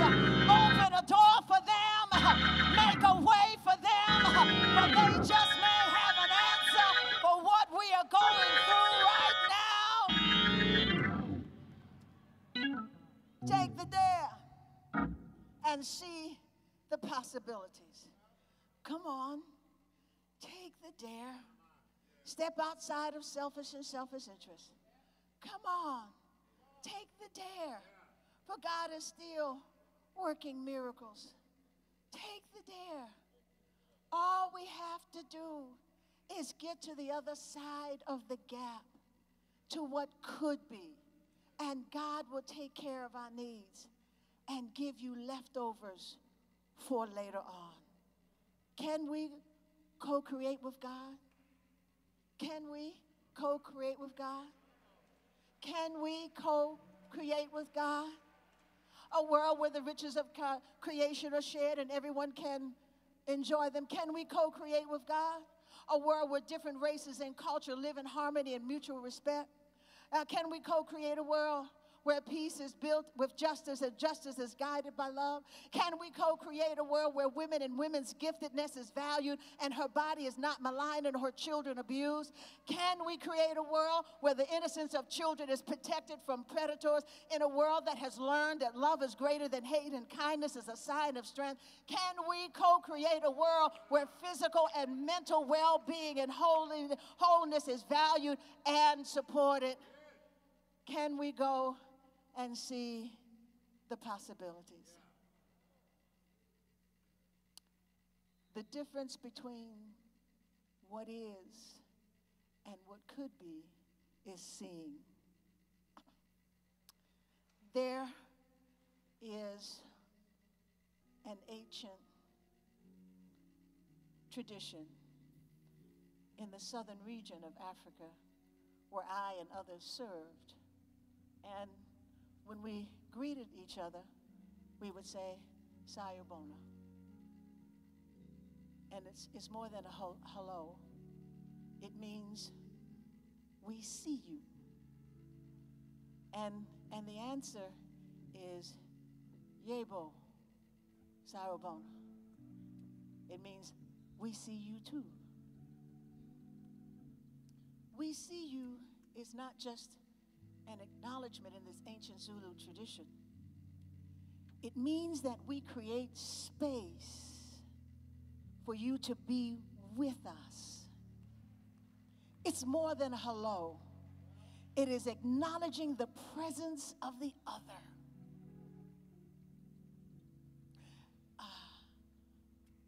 I recognize you. I value you. And what can we do in this space together? Now I want you to stand. Whether you're in your home on the continent or the Caribbean, in your delegation room or you stand, I want you to stand. Because seeing is important. It is difficult to get to the what is if you don't see.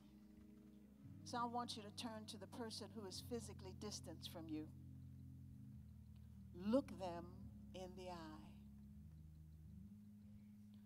One of you will say, I am here to be seen. And the other person will respond, I see you. Do you understand the directions? Look at one person and say, I am here to be seen. And the other person responds to you, I see you. Can we try that together?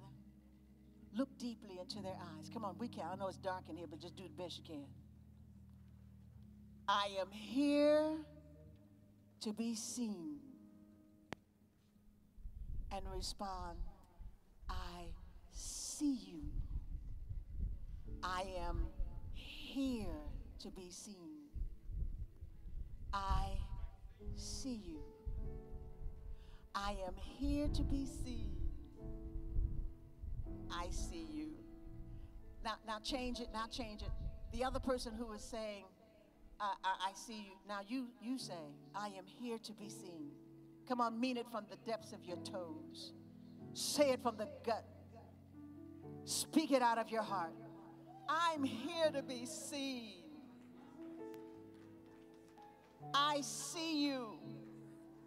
I'm here to be seen.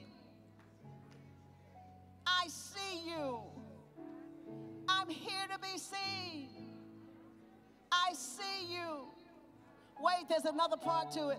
There's another part to it. I'm here to be heard. And the response is, I hear you. Come on, go back to that neighbor and say, I'm here to be heard. I hear you. I'm here to be heard. I hear you. Swaziland is here to be heard. What's your response? Botswana is here to be heard. What's your response? Mozambique is here to be heard. What's your response? South Africa is here to be heard. What's your response? Haiti is here to be heard. What is your response? Jamaica is here to be heard. The Dominican Republic is here to be heard. Florida is here to be heard. Georgia is here to be heard. North Carolina is here to be heard. South Carolina is here to be heard. Virginia is here to be heard. Maryland is here to be heard. What's your response? Utah is here to be heard. California is here to be heard. I'm not hearing you. Missouri is here to be heard. Texas is here to be heard. Canada is here to be heard. India is here to be heard.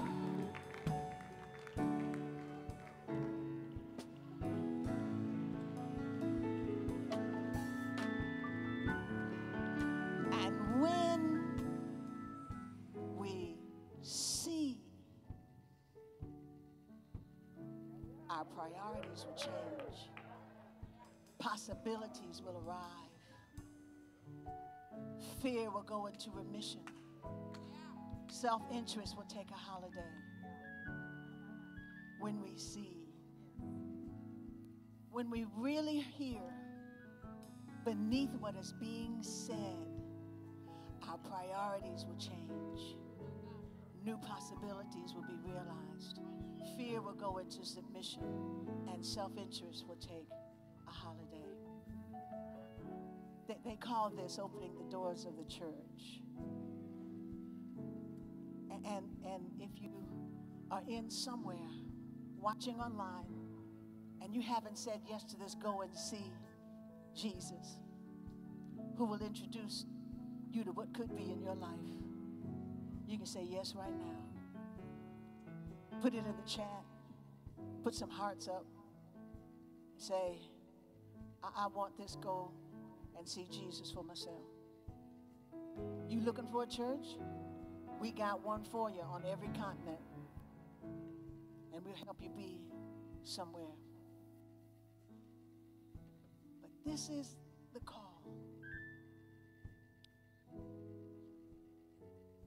Who is bold enough to accept the holy dare of Jesus? To go and see what possibilities are out there. If you are ready to tell Jesus, I accept the dare. I'm not going to be stuck in what is. And I'm ready to see the possibilities that you have for me, my life, my family. I'm ready to see the possibilities for my church. I'm willing to see the possibilities for my preachment, my pastoral. Okay, I'm willing. I believe that God has more.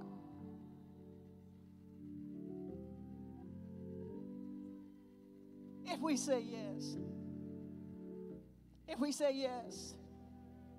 If that's you, come on, y'all, hurry up. It's lunchtime. Hurry up. Come on here. I'm willing to take the dare. I'm willing to go say yes. Yes. Yes. Don't be standing around looking to see if anybody else is going to take the dare. You need to go and see for yourself. Yes. My soul says, I'm going to see what the Lord has for me. I'm going to look around beyond the physicality of my vision to see what the Lord has. I'm going to say, yes, yes, I will. I will. Yes, yes. My soul says yes.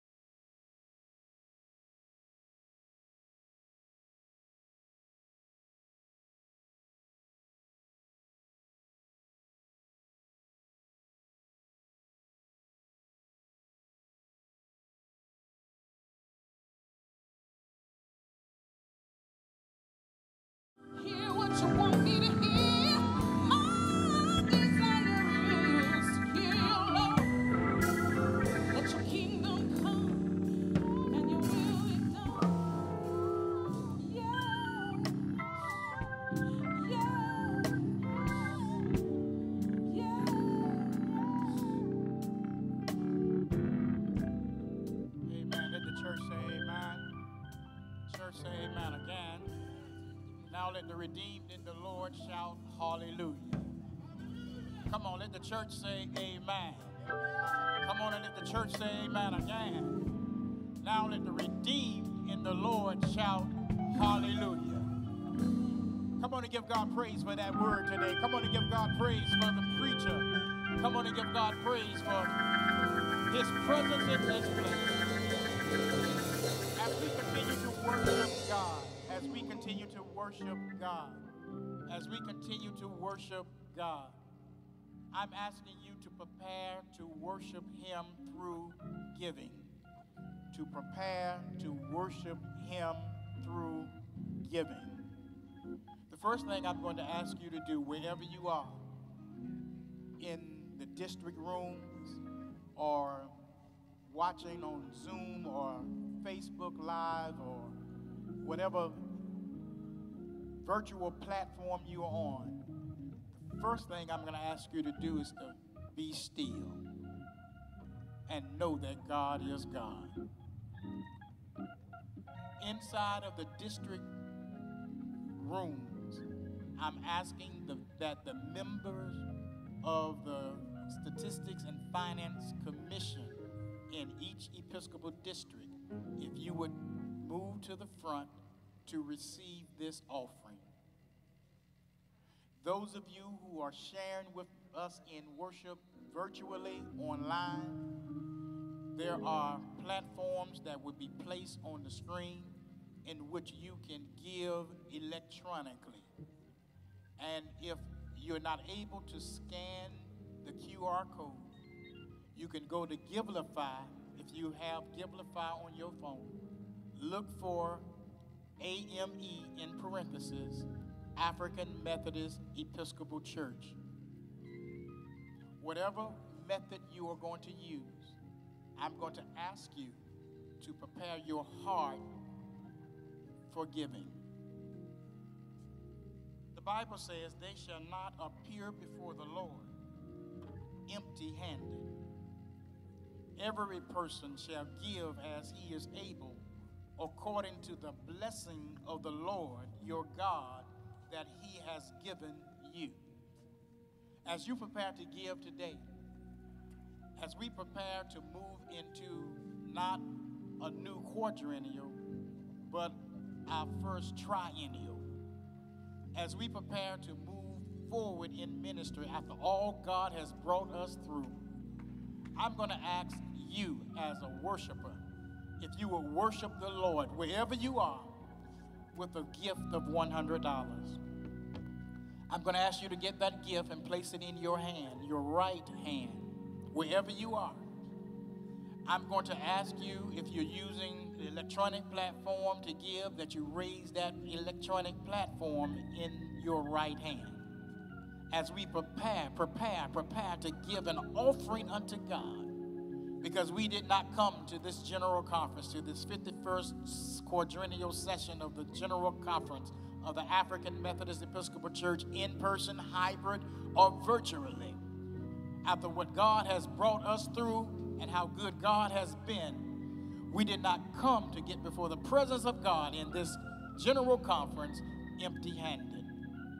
So let us prepare. Would you please place that gift in your right hand and lift it up wherever you are? And whatever that gift is, if you know God has moved in your life and you're able to do more than 100, then you do more than 100. Don't let the asking limit your blessing.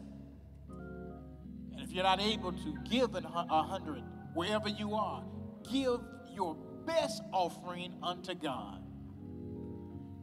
Hands lifted with your offerings, heads bowed, eyes closed. God, we love you. We exalt you. We esteem you. We extol you. We magnify you. We lift you. We glorify your name. You are wonderful. You are glorious. You are a sovereign God, a God who can do whatever he wants to do whenever he wants to do it. And God, we thank you that in every season of our lives, you did not do it without us. So as we come today to present sacrifices unto you, bless these gifts, bless these offerings in whatever currency we offer it unto you today, God, receive these gifts. That these gifts, God, will be representative of the sacrifices we have made unto you and what you have done unto us. Now, God, bless this moment of giving. And through this giving moment, God, work miracles, answer questions, solve problems, give solutions. Hey, God, restore us in Jesus' name. Amen.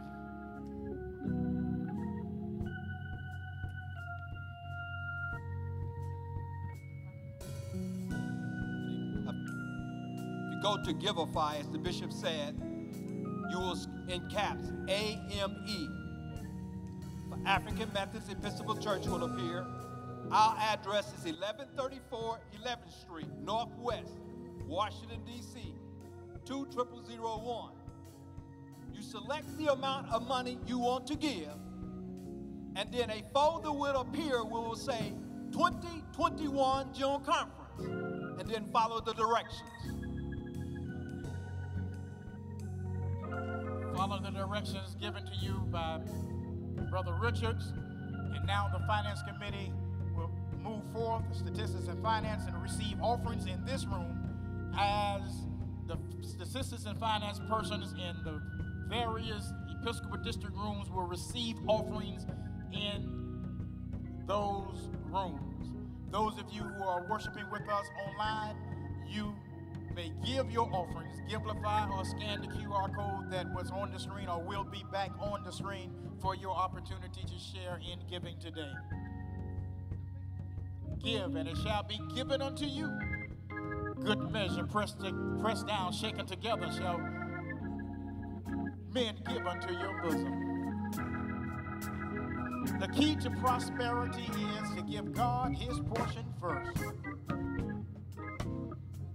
And as you give cheerfully, not grudgingly, nor of necessity.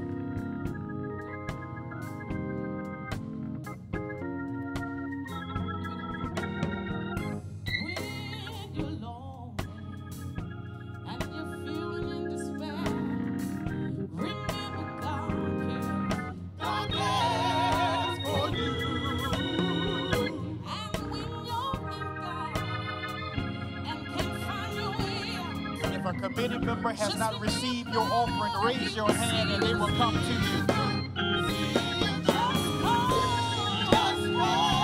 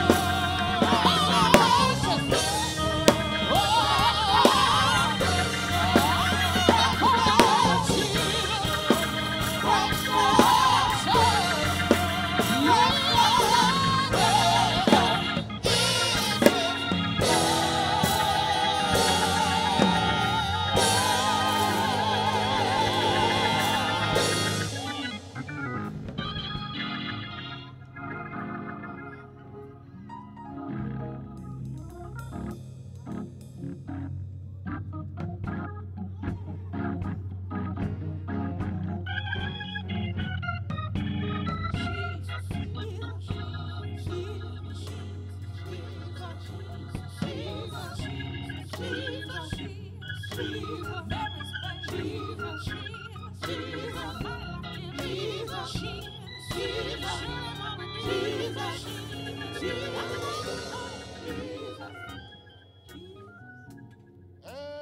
the people of God said amen. This has been a wonderful experience, even in its uniqueness. It's been great. Praise God again for that word.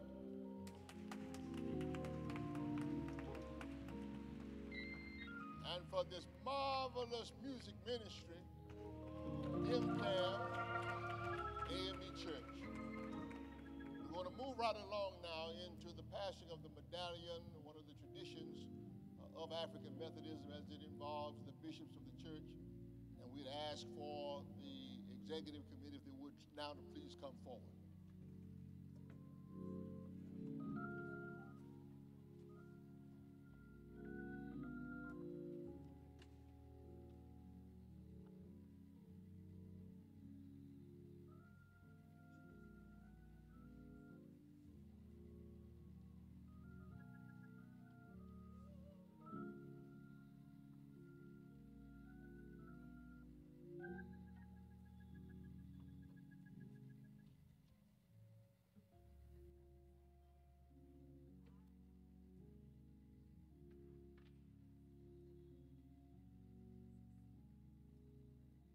Bishop E.N. Henning Byfield. The medallion of office, like Elijah's mantle, is useful only when it is hallowed with service. It is sacred only when it attaches to a cause beyond itself. The medallion of office is like the mantle of Elijah. It's larger and greater than any one person or any one time. It is to be passed on, handed down from generation to generation, growing lustrous from use and rendering illustrious to its user. So, Bishop Byfield, with this medallion, we handed down the history of God's people in their endeavor to liberate and reconcile all humanity. Through the African Methodist Episcopal Church, this medallion represents how far we have come, how far we have yet to go. I pass it on to you now, Bishop E.N. Henning Byfield. Amen.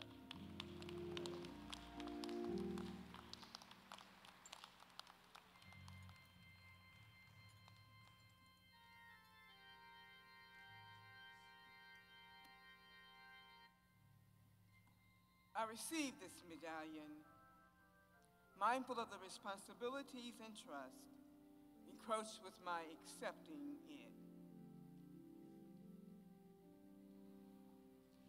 My sister, it has pleased Almighty God to permit you to become, by succession, the presiding officer among chief pastors in the African Methodist Episcopal Church. Your fellow bishops, along with the people of the church, do hereby solemnly confirm your presidency. You surely know how weighty an obligation and how great a trust is laid upon you. Will you, as president of the council, pattern your life after that of our Lord Jesus Christ, who came not to be served, but to serve? Will you strive to demonstrate leadership that will keep our church in the vanguard of love, liberation, and reconciliation of all the family of God?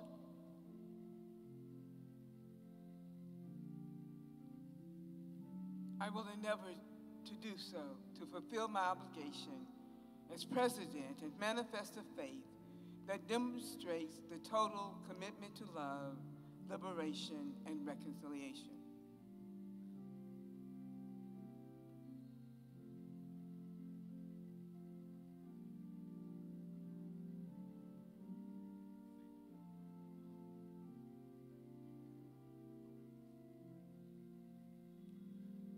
As officers of the Council of Bishops, we do here renew our pledge to uphold the highest in Christian leadership and to continue the unbroken tradition of liberation, love, and reconciliation as we live our motto, God our Father, Christ our Redeemer, the Holy Spirit our Comforter, humankind our family.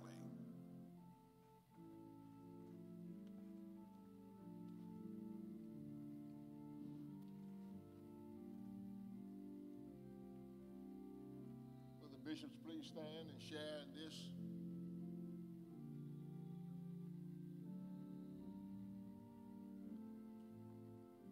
Together, we have this charge of leadership as a legacy from our fathers and mothers. We shall honor and guard it with our lives, being faithful to our Lord and to the mandate of the people who elevated us from their ranks to this opportunity of service. Together, the people will now say, we have a heart, mind, soul, and willingness to follow. Lead us and lead us well, that we all might walk in love, liberation, and reconciliation, enabling us to be a visible manifestation of our Christian faith and works. I said that on your behalf. Amen. Bishop Seawright.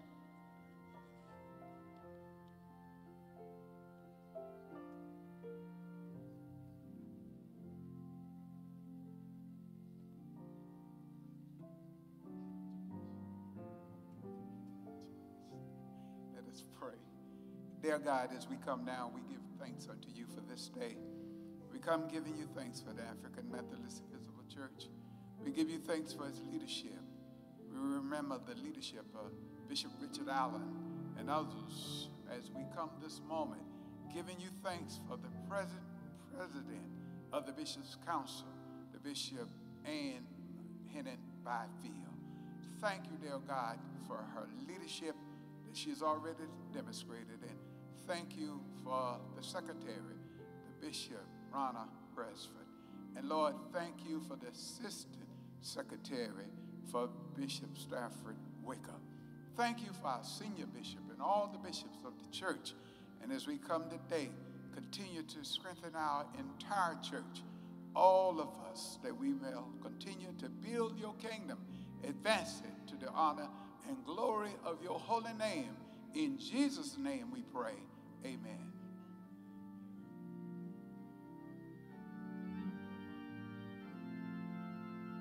Church say amen and praise God for our new president, Bishop E. Ann Henning Byfield. Oh, come, give thanks unto the Lord. His mercy lasts forever. Sing a song of joy and mirth, for gracious is God's favor. Oh, glorious God of ages past, and ages yet to come. To Him be honor, glory, praise in this our earthly home. And that was written by our president. Church ought to say amen.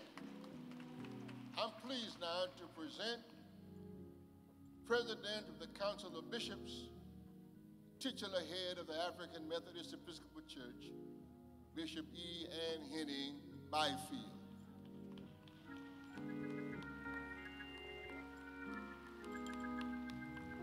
Thank you. At this moment, requires, thank you. This moment requires me to do the protocol. But I want to be amused if somebody texts me and said, Madam President, don't ever take off your cross. So we learning. To Senior Bishop Adam J. Richardson and Presiding Bishop and Host Bishop and Supervisor Richardson. To Bishop Wilford Messiah, President of the General Board, and Supervisor Messiah. To Bishop John Franklin White, Chair of the General Conference Commission, and Supervisor White. To Bishop Vashti Murphy McKenzie, Chair of the Program Committee, and Supervisor Stan, we miss you. To the bishops of the church and their supervisors and families, to the general officers, spouses, and their intimate friends and families, to the judicial council spouses and their intimate friends and families, to the connectional leadership, their spouses and intimate friends and families, to you, the members of the 51st session of the General Conference, to the home continent, and to Orlando, and those of you who are watching all around Orlando, we greet you. To the 16th district, whom I cannot see or hear, but know that they are cheering. To those who are here in spirit, but whose bodies are not. To the bishops who are not here, especially our classmate, Bishop Frank. To my husband, Ainsley, my sister, former Supervisor Yvonne Henning Parks, and the Hennings that are in the room and are watching. To my son, who's a preaching warrior, but struggling to find relevance in the traditional black church. To his wife, Adrian, and to my grandchildren. To my grandfather, Reverend Henry Henning, and his wife built a church in Pecan Point, Arkansas. To my uncle, George, who was a preacher.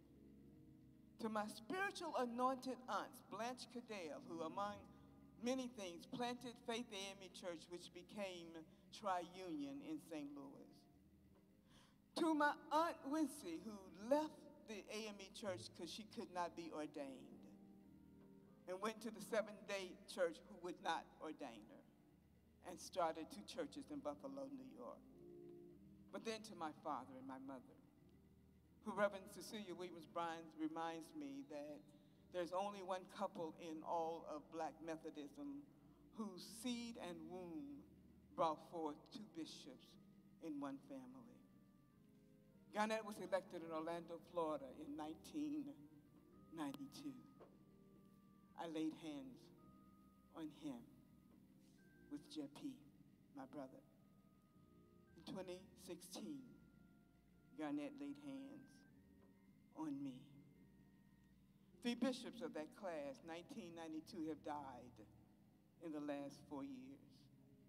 Bishop Garnett, Bishop Zedekiah Grady, Bishop McKinley Young, Bishop Bobby Wester remains with us. And to all of the preaching Hennings, John P., Kevin Garnett Jr., who died a year after he was admitted to the annual conference. To all of the new generations, Reverend Dr. Maria Williams-Hawkins and Reverend Andrea Henning.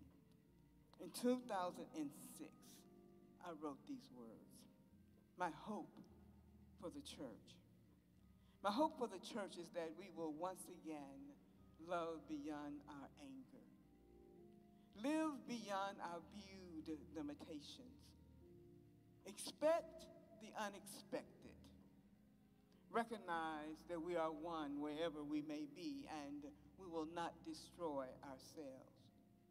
That we will no longer struggle with justice and full equality or seductive politics, but we will strengthen our weak resignations and recapture the spirit of our ancestors who built great cathedrals in schools and universities, initiated great human rights reforms, and led people into salvation, restored broken communities, insisted on transparency, and left an authentic legacy because they knew God is powerful, awesome, and can do anything more than we ask or think according to the power of God who works in us.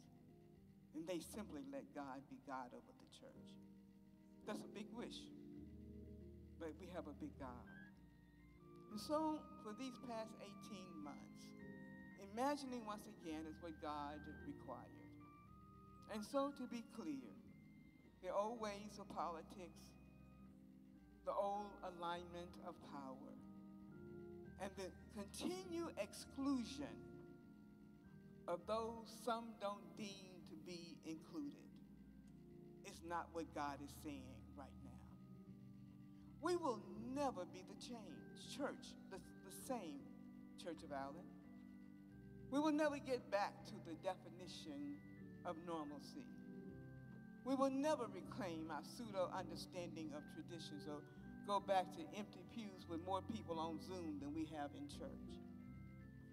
God has shifted us, and we must relax even in the tension to shift with God.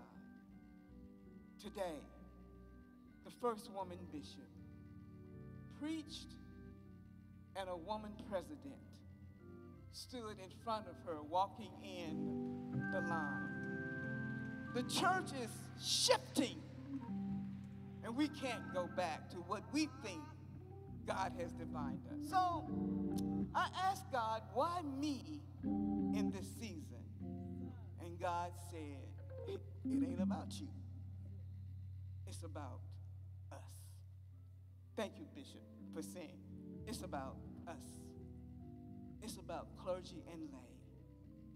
The Americas, the Caribbeans, the Europe, Africa, India, and Latin America. It's about us.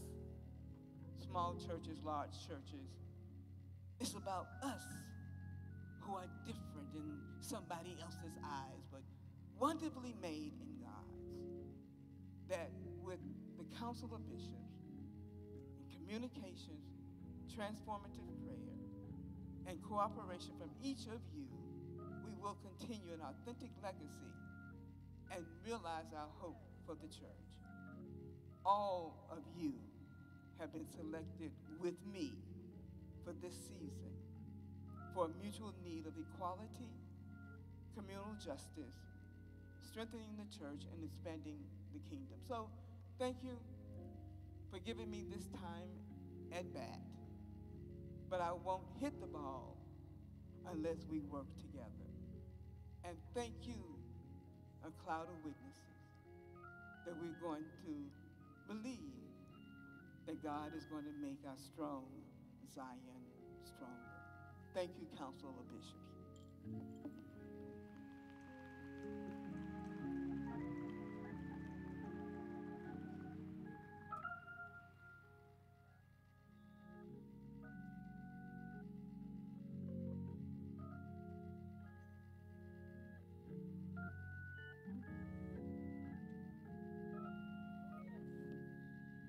And my sisters,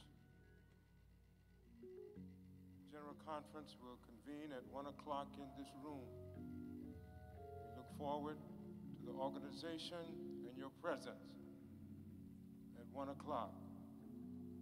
Praise God, from whom all blessings flow.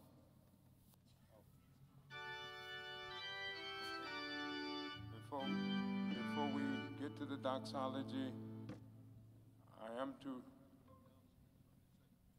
Secretary's got some other announcements, and each delegation will meet in their room, their assigned room for the General Conference.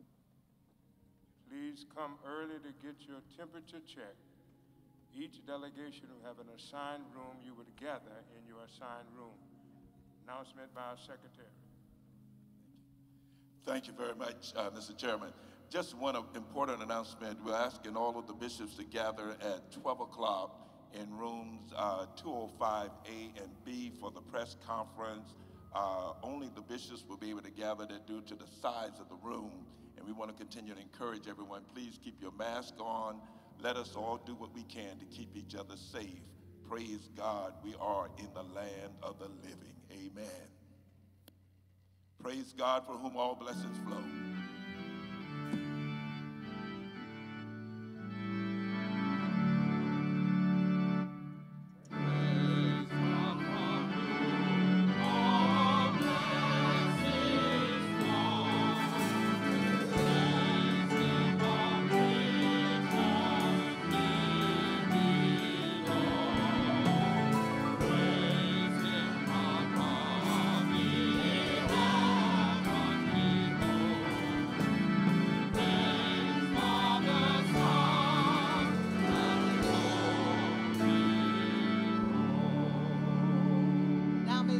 our Lord and Savior, Jesus, who is the Christ, sweet communion of the Holy Spirit and the fellowship of the saints, and the realization, yes, there are possibilities.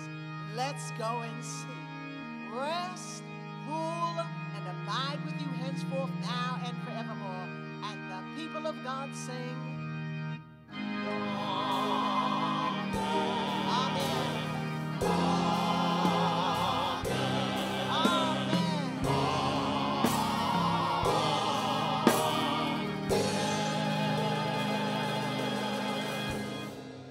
praise the Lord. And if you will remain in place as the bishops recess, and we're going to ask that we would join now with the choir.